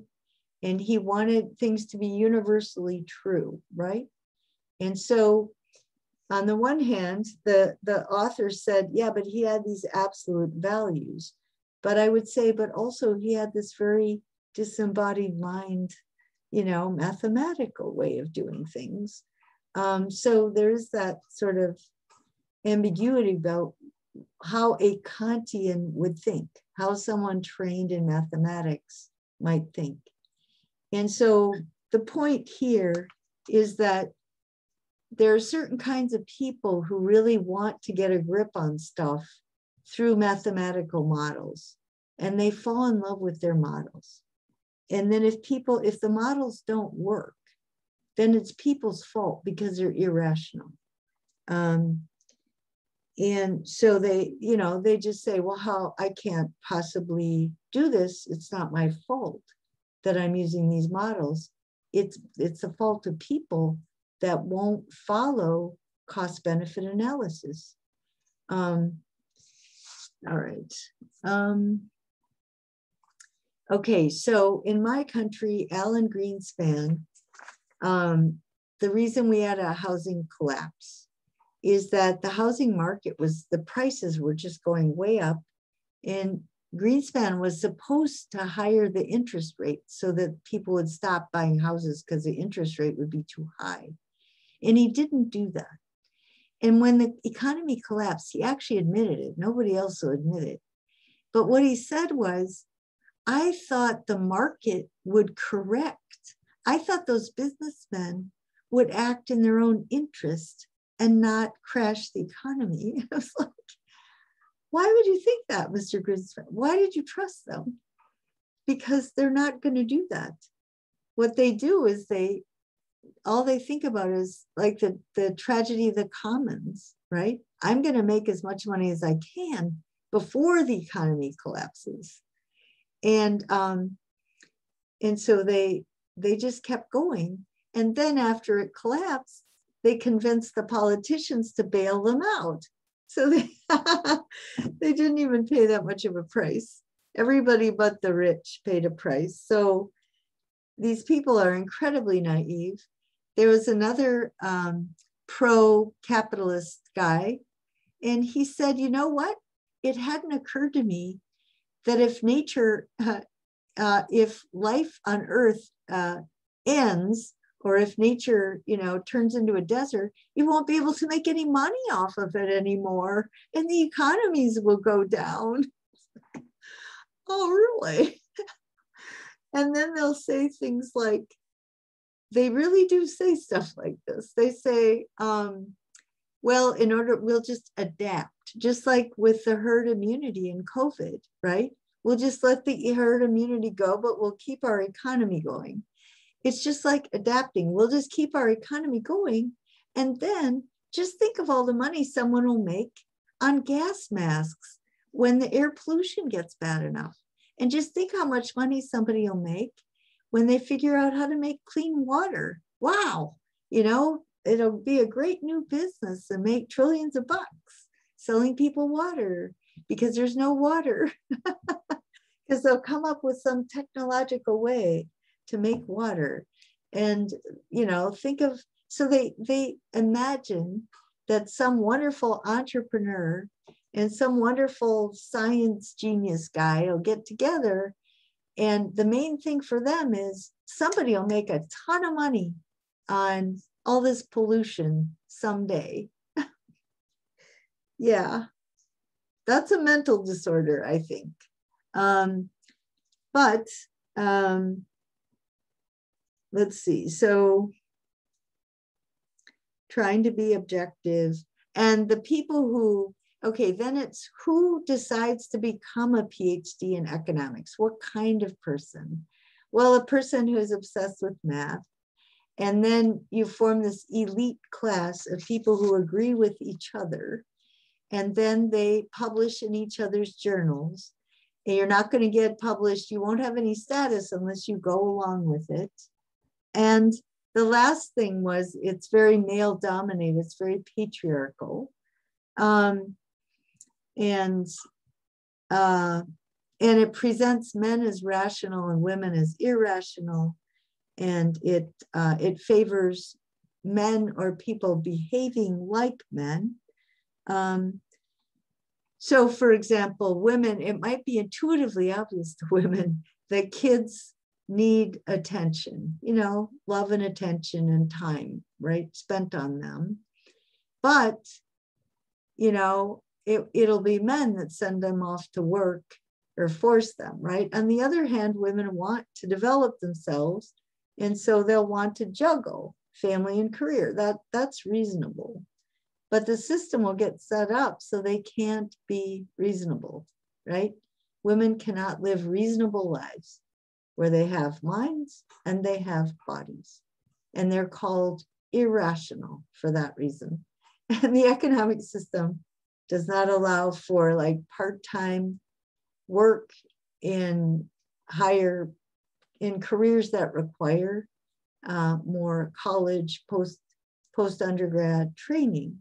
And women are called irrational for that because they don't fit into the system. But the system is heartless, but it's called rational. All right.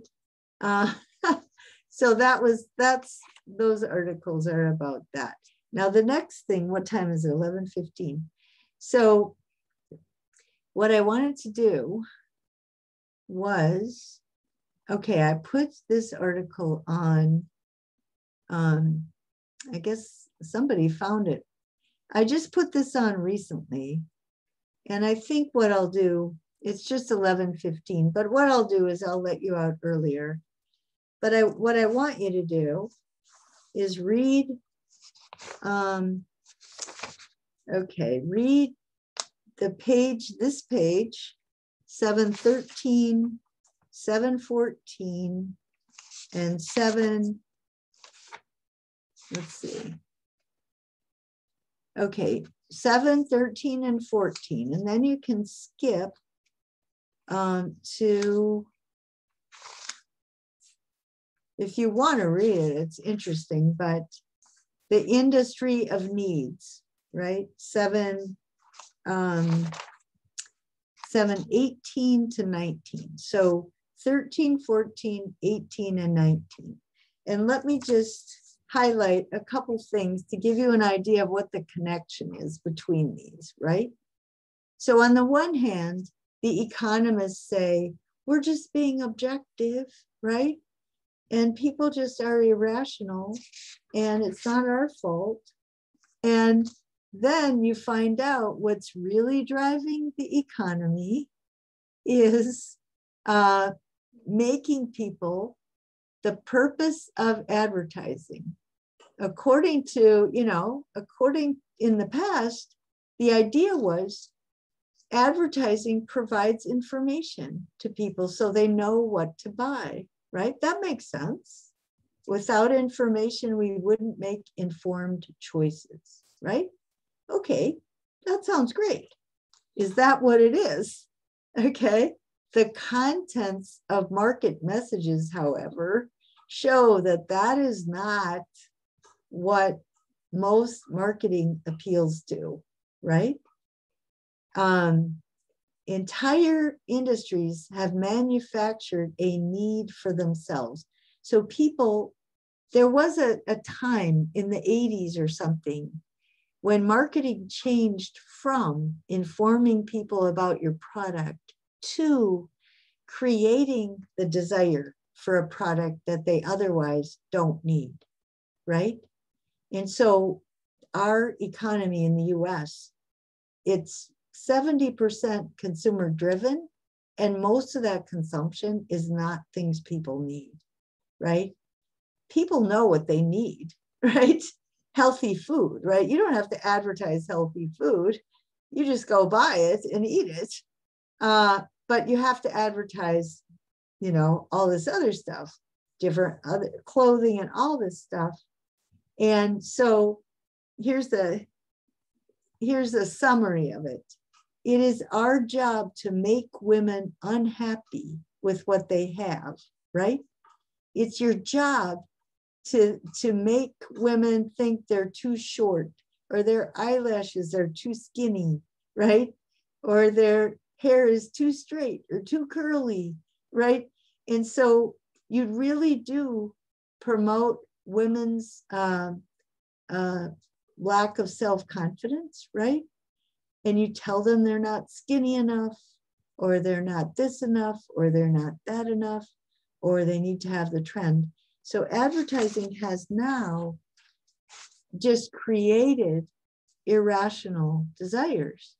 And so if you put that together with the article we just read, we're just objective, we don't have values, we're value neutral. But the advertisers will say, oh no, we have values, we made a huge profit. Look at all the jobs we created. Look at all this profit. When we make this kind of lipstick that is so special that women buy it for $4 a stick, and it costs us 4 cents to make it. But business is booming, and this is great, right? And so on an economist model for objectivity, this is successful. But the actual, the nature of the product is that it gives them all sorts of irrational desires. And then if the economist model doesn't work out, they just say, oh, people are too irrational, right? So the only way that advertising works, and the only way that cost benefit actually works, is when you're buying something you don't need and you're deciding how to get the better product at the lower price. Like if you can buy generic brand lipstick as opposed to Max Factor lipstick, and it's the same, but more recent advertising is branding, right? You have to have the right brand of lipstick or you're not cool. And so that's the way. And what I really want you to think about, what I want you to write about in your post, have people in your countries bought into this stuff, right? Have they bought into this? I know that to some extent they have. There's the lotion that bleaches your skin so it's lighter. I know that in South Korea, that it's notorious how many women spend how much money on surgery, plastic surgery, so they can look more like Westerners. Liposuction, breast implants, facelifts, Botox, And, you know, and the economists will say, oh, this is great for the economy. Look at all the economy added X jobs and X billions of bucks this year because Max Factor, you know, created a new kind of facelift where women think makes them more beautiful. Or, I mean, oh, anyway, so I am going to ask each of you to react to that general idea and to think that, do you think people in your country are getting sucked into this? I know when I taught it in at AUW the first time, the students came into class and they go, oh my gosh, you know, this one girl said, it was amazing. This one girl said, oh my gosh, I'm so embarrassed because my president didn't let us eat fish eggs on, I think it was a certain number of months in the year. And she loves fish eggs, which I think we call caviar, which I've never had. It's super expensive. But in her country, I think it was Myanmar, it's, you know, everybody eats it. And she loves it, it's good. She said, I was so mad at my president. And now I read about fish, you know, fish eggs and about the environment and how the reason he did that was because that the supplies were going down and they needed to reproduce during, and I'm so embarrassed, right? So the students started to understand that they'd gotten brainwashed into this stuff. And they did think they weren't, you know, light-skinned enough or, you know, round-eyed enough or whatever enough. So they had sort of gotten sucked into this advertising and they were buying stuff they didn't need, or they were fantasizing about buying it, right? It's what they wanted for their life. So, so I would like you to put that in your posts. But before I finish the class, I just want the five of you to just say, do you think, does all this stuff start to hang together for you? And can you see this? And do you think people in your country are getting sucked in by this corrupt kind of advertising? Sauda? Yes, Professor. Can you repeat your question? Well, do you understand how the economists claim they're objective? Yeah. And they're not, right? Absolutely not. And then not only that, but they use all of their economic statistics and their understanding of human behavior to manipulate people so that they have all these irrational emotions, so that they will buy the products and make the profit. And the economists say, oh, the economy's booming. Yeah, like they're constantly trying to like manipulate people and like creating needs that are like doesn't exist, that are like meaningless, but like they're constantly pushing that, like via advertisement. They're using people's like emotions and just pushing this agenda that you need this, you need this, you need this in order to be happy, when it's all really nothing. It's meaningless. It's just material. They're pushing that materialistic agenda just for like profit, and it's really not needed. I mean, those things that are nothing, it's just totally it's called being successful and rational, right? yeah, I mean, according to them. So can you think of examples of products that Bangladeshi people routinely sort of like, and it's not helping?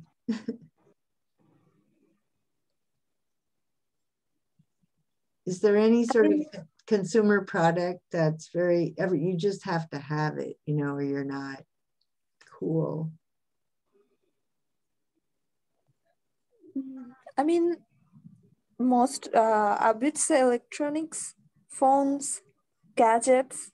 Those are things like, even if you have a phone that's like really well functioning and it fulfills all your needs, you can use it for anything that you need, internet, just like calling, texting, messaging, you want to listen to music, whatever, it works, everything fine, but you'll still like exchange it for a new phone, a newer version, newer model that does the exact same thing, but it's just more expensive, and you have to have it, but why? Okay. It's Yeah. only because the advertisement companies, they're marketing it as something cool that you need, but in reality you don't. It's like, it's just the advertisements. There's another thing for young people your age that I think that the wealthy middle-aged people exploit the weaknesses of adolescents by, you know, making girls feel like they're not attractive enough, or Yes. making guys feel like they're not virile enough, right? And I think that's a real corruption between the generations, right? I mean, there's like, okay, then that this is like another conversation would come up.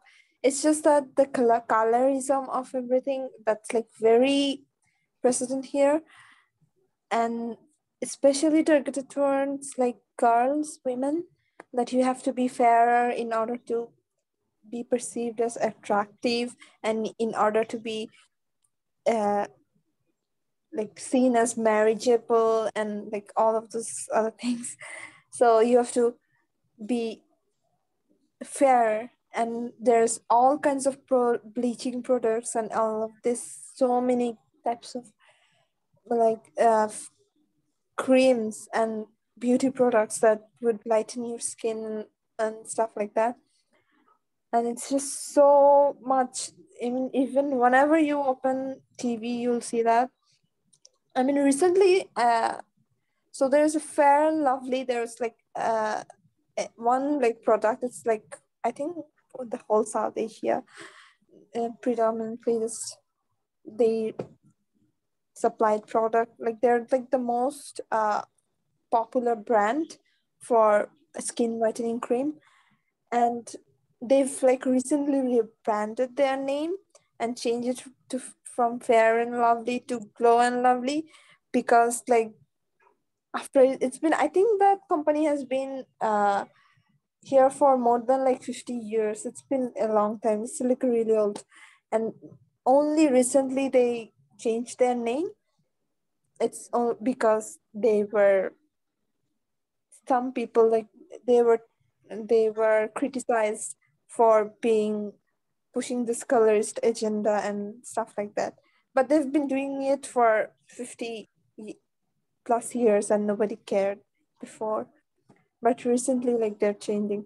So it's just one brand changing their name, but they're still doing, they changed the name, but they're still marketing the same thing, and they're still doing everything else.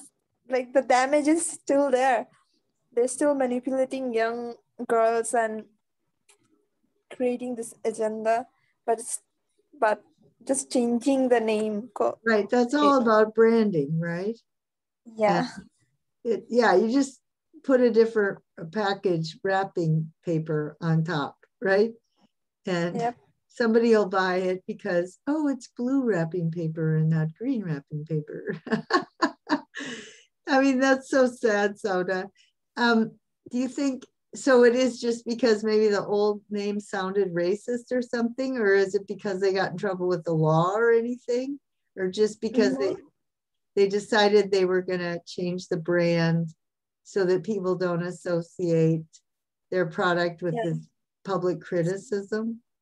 Yeah, it mainly like public criticism. So in social media and in a lot of, they were like be criticized. They're getting criticized for being colorist and pushing this and all this blah blah blah. So some in social media, like some people were criticizing them for this, and you know they're reputation was getting negative, like reviews, that's so sad. And they like they just wanted to protect their image, and so they just changed the name from Fair to Glow, and it's just the same thing.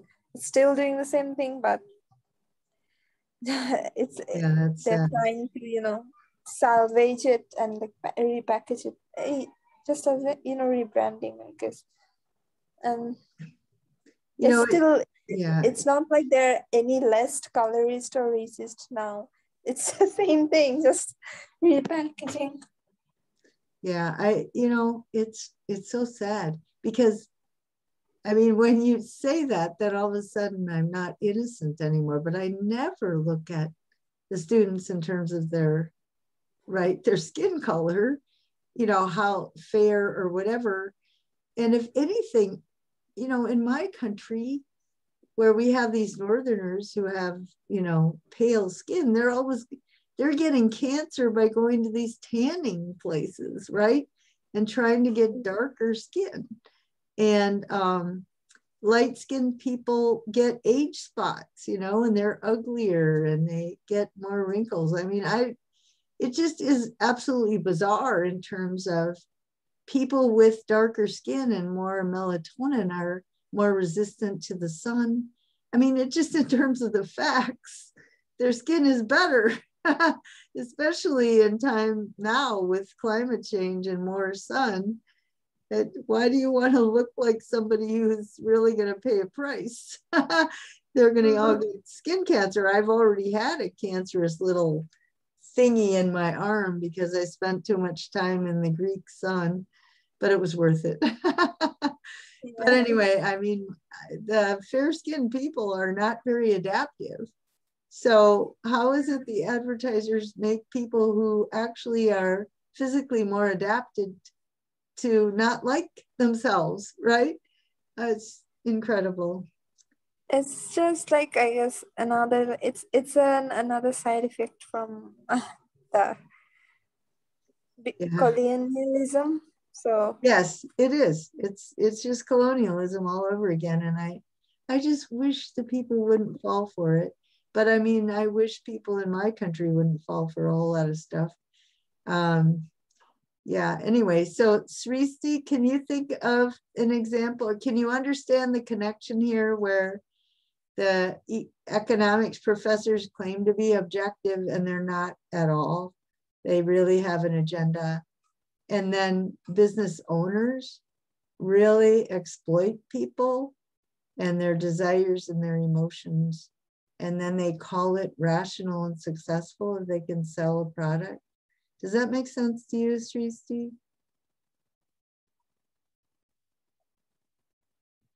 Not there?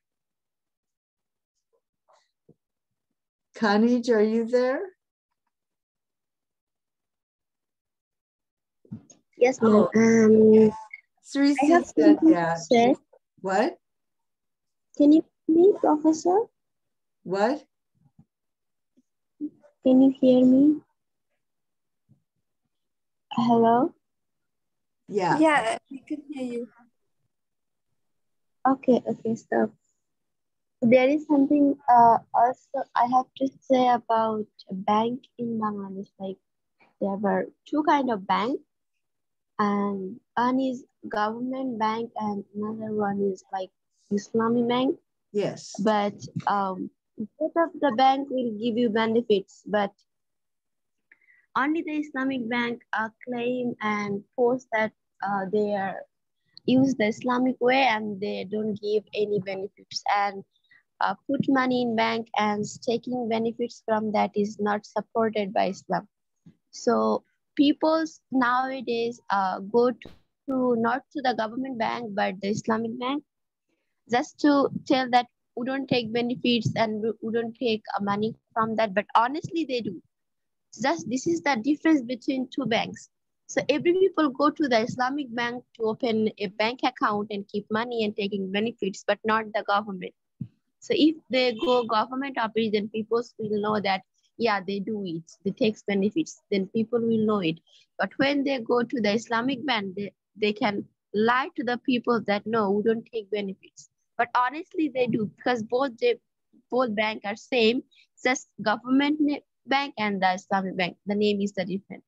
So these things I found out that as a really big issue in my eye right now. Actually, I mean, it goes back to the Bible or the Quran, right? Which says you can't take interest, right? You can't loan for interest. Yeah, that's exactly. Yeah. And so, yeah, I knew that. And when I was in Indonesia, I knew about that. And I could never quite figure out, how can you run a bank if you don't charge some kind of interest, right? So you must be getting around it somehow. And then it's also funny. It's also funny, like every people know about it, and people just who go to Islamic bank and they think that people are stupid. They don't understand anything, but honestly, everyone do, and it's really ridiculous. Well, the other thing I had heard was that when the international economy collapsed, that the Muslim banks were not in all those networks, and they did better. They didn't falter as much. Is that true? Do any of you know about that? I mean, it makes sense to me. Well, my elder brother worked in a bank.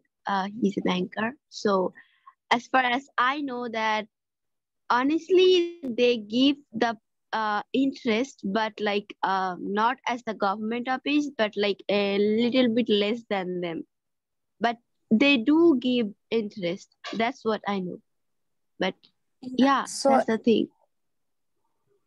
I mean, if I can add, I think the principle for Islamic banks are that they will, like, if you keep money there, they will use your money for businesses or whatever to invest, and they will, if they earn any profit from that investment, they will give you some profit, but there is no guarantee that the investments will gain profit, right? It could go wrong and they might lose money.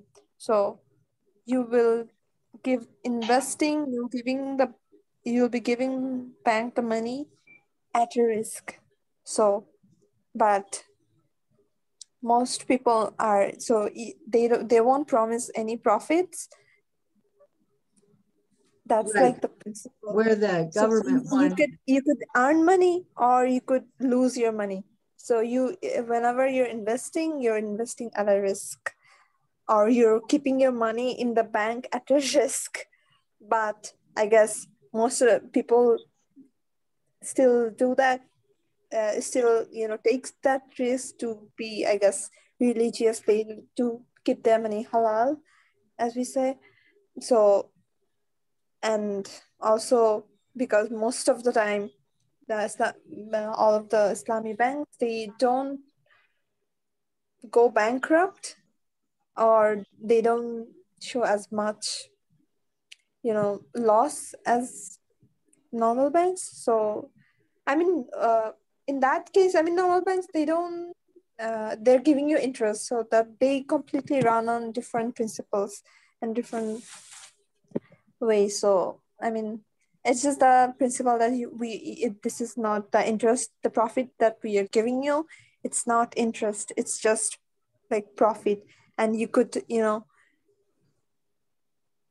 lose money as well. I mean, that's the principle, but it's kind of unrealistic that a bank will always, whatever you're doing, it will always gain profit, because nobody can guarantee that, right?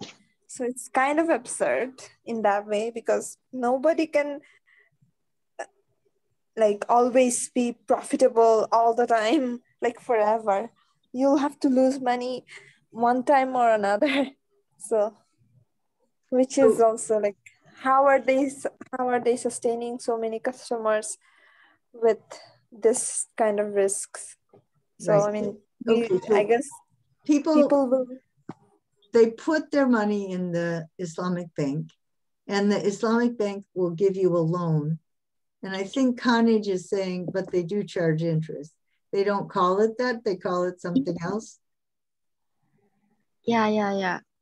Right. As far as I know, yeah, and it's true. Honestly, it's true. It's really true, and every person know about it. But like, they're just okay. Yeah, I know, but every people do it, but everyone is silent. Like they are not really. Yeah. So what's the problem? I keep learning the Islamic bank. So what's the big deal? But honestly, it does. Well, the other thing is that it is true that if it's a government bank, it's guaranteed, right? The government will fill in if there's a collapse. And I would imagine that's not true with the Muslim banks. I mean, I think both of you are right. Does that make sense? That would be both because things. it's, I guess, different. So for private banks, they run on different like I don't know, should I call it ideology? I mean different principles. So each bank, there's lots of Islamic bank and lots of other private banks as well that run on interest like any other bank. So right. each bank, each company, each bank, they will have their own set of principles and rules and everything. And for the Islamic banks, I guess there's multiple Islamic bank, and a lot of them are, most of the Islamic banks, they kind of run on this impression that no, we are not giving interest, but that's so they have a good marketing strategy. Let's put it that way. They've calculated their self-interest and they've gotten customers to buy their product, and nobody, hey, they're successful, right? Does everybody understand that? Like, that's how they market themselves. Yeah. And so it's just a marketing strategy. That's all it is, and it works. And so that's from a detached, objective point of view, it's a good business, right? And it increases the national economy and blah, blah, blah. Okay, Mosa, do you have something? No, Professor. You can't think of any products that people buy that they only buy it because the marketers were really smart in figuring out how to punch people's buttons to get them to buy it? Yeah, Professor. Well, can you think of one? Think of one.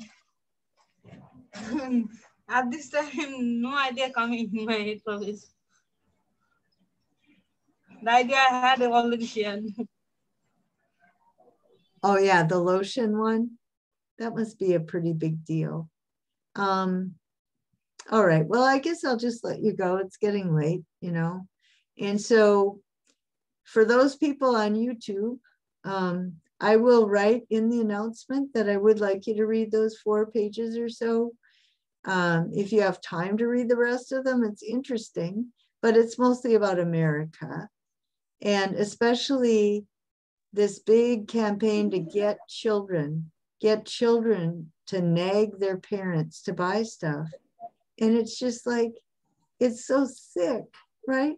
Because there's so many important connections you need to make with your children, and to sit and have to deal with, arguments about consumption because some genius marketer got your kids' emotion, was really good at punching the kids' emotional buttons.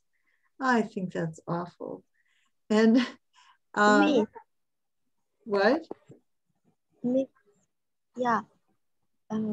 You told me to remember you some things about SIP, and it was you post in June 21. It was makeup post on love for those who are behind.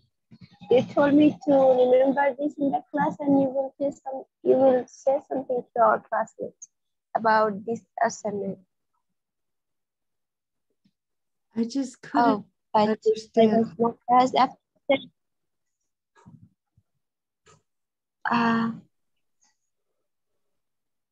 You don't understand? No. Do you think you could type it in? Okay. So there was assignment in the class. You said that we don't need to do it. You put it like mistakenly, and that assignment was putting by June 21, and the title was makeup post on look for those who are behind. Okay. So. And it told me, remember this in the class, and you will say this the rest of the class. Okay. So there's a makeup. Understand now? Not really. So I did create a makeup post, right? Yeah, in June 21. I think you can just disregard that. Like, so that just look at the last announcement professor made, and there she said like we're supposed to do 12 posts. So as long as you do 12 posts in from all of the classes, right? Like we have 15 posts now, including this class. So if you do any 12 of them, that's the right. quota So that you need to fill. I think that's that. Right. There's 15 for this. This is number 15, and then there'll be 16 and 17, but you only have to do 12. Yes. Miss, what is the last date for research paper? It is August. Well, August 1st, yeah. It's August 1st, right? It's okay. Was that the research paper or the final paper? August 1st.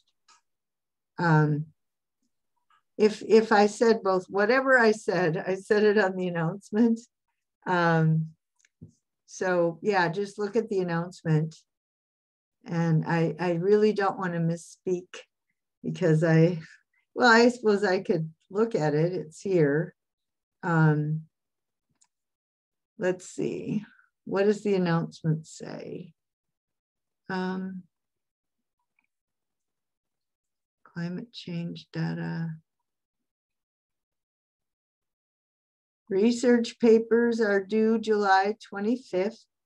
That's what I thought. The posts are due the 29th and the final papers are due August 1st. Okay?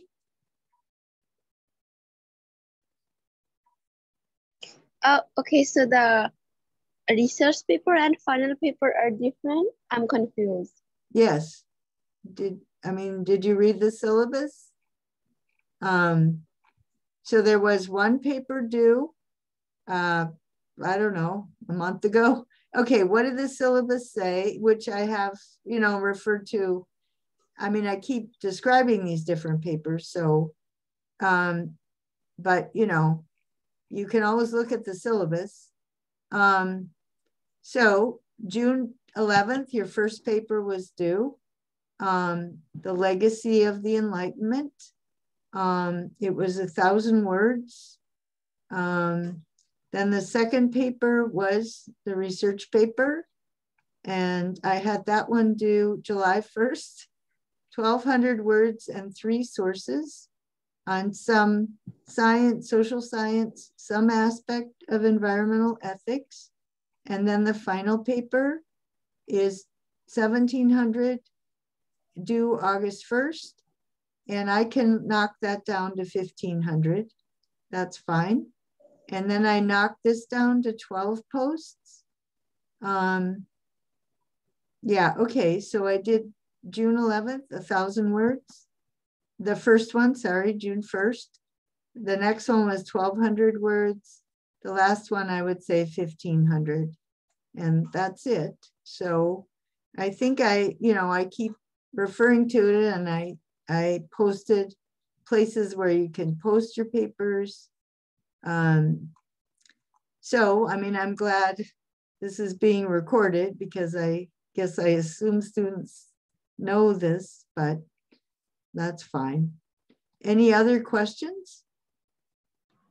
Professor, I would like to talk to you after the class for 5 minutes. Will you be available? Sure. Thank you. Any other clarification that you need? Anindita, are you there? Please, if you're there, please chat something, because if I don't hear from you and I don't hear a chat, I can't really call you present. You know, I've got to have some signal that you're there. So if you can't even chat, you can send me an email. Just let me know if you were listening to the class.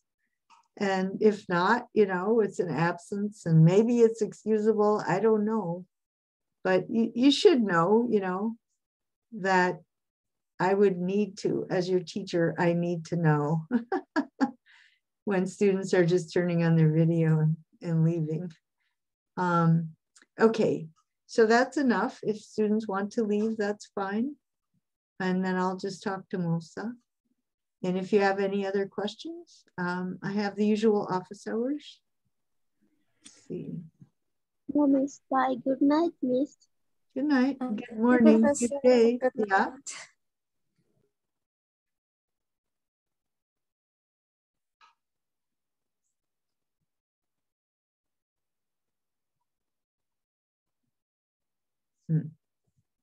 Okay, so.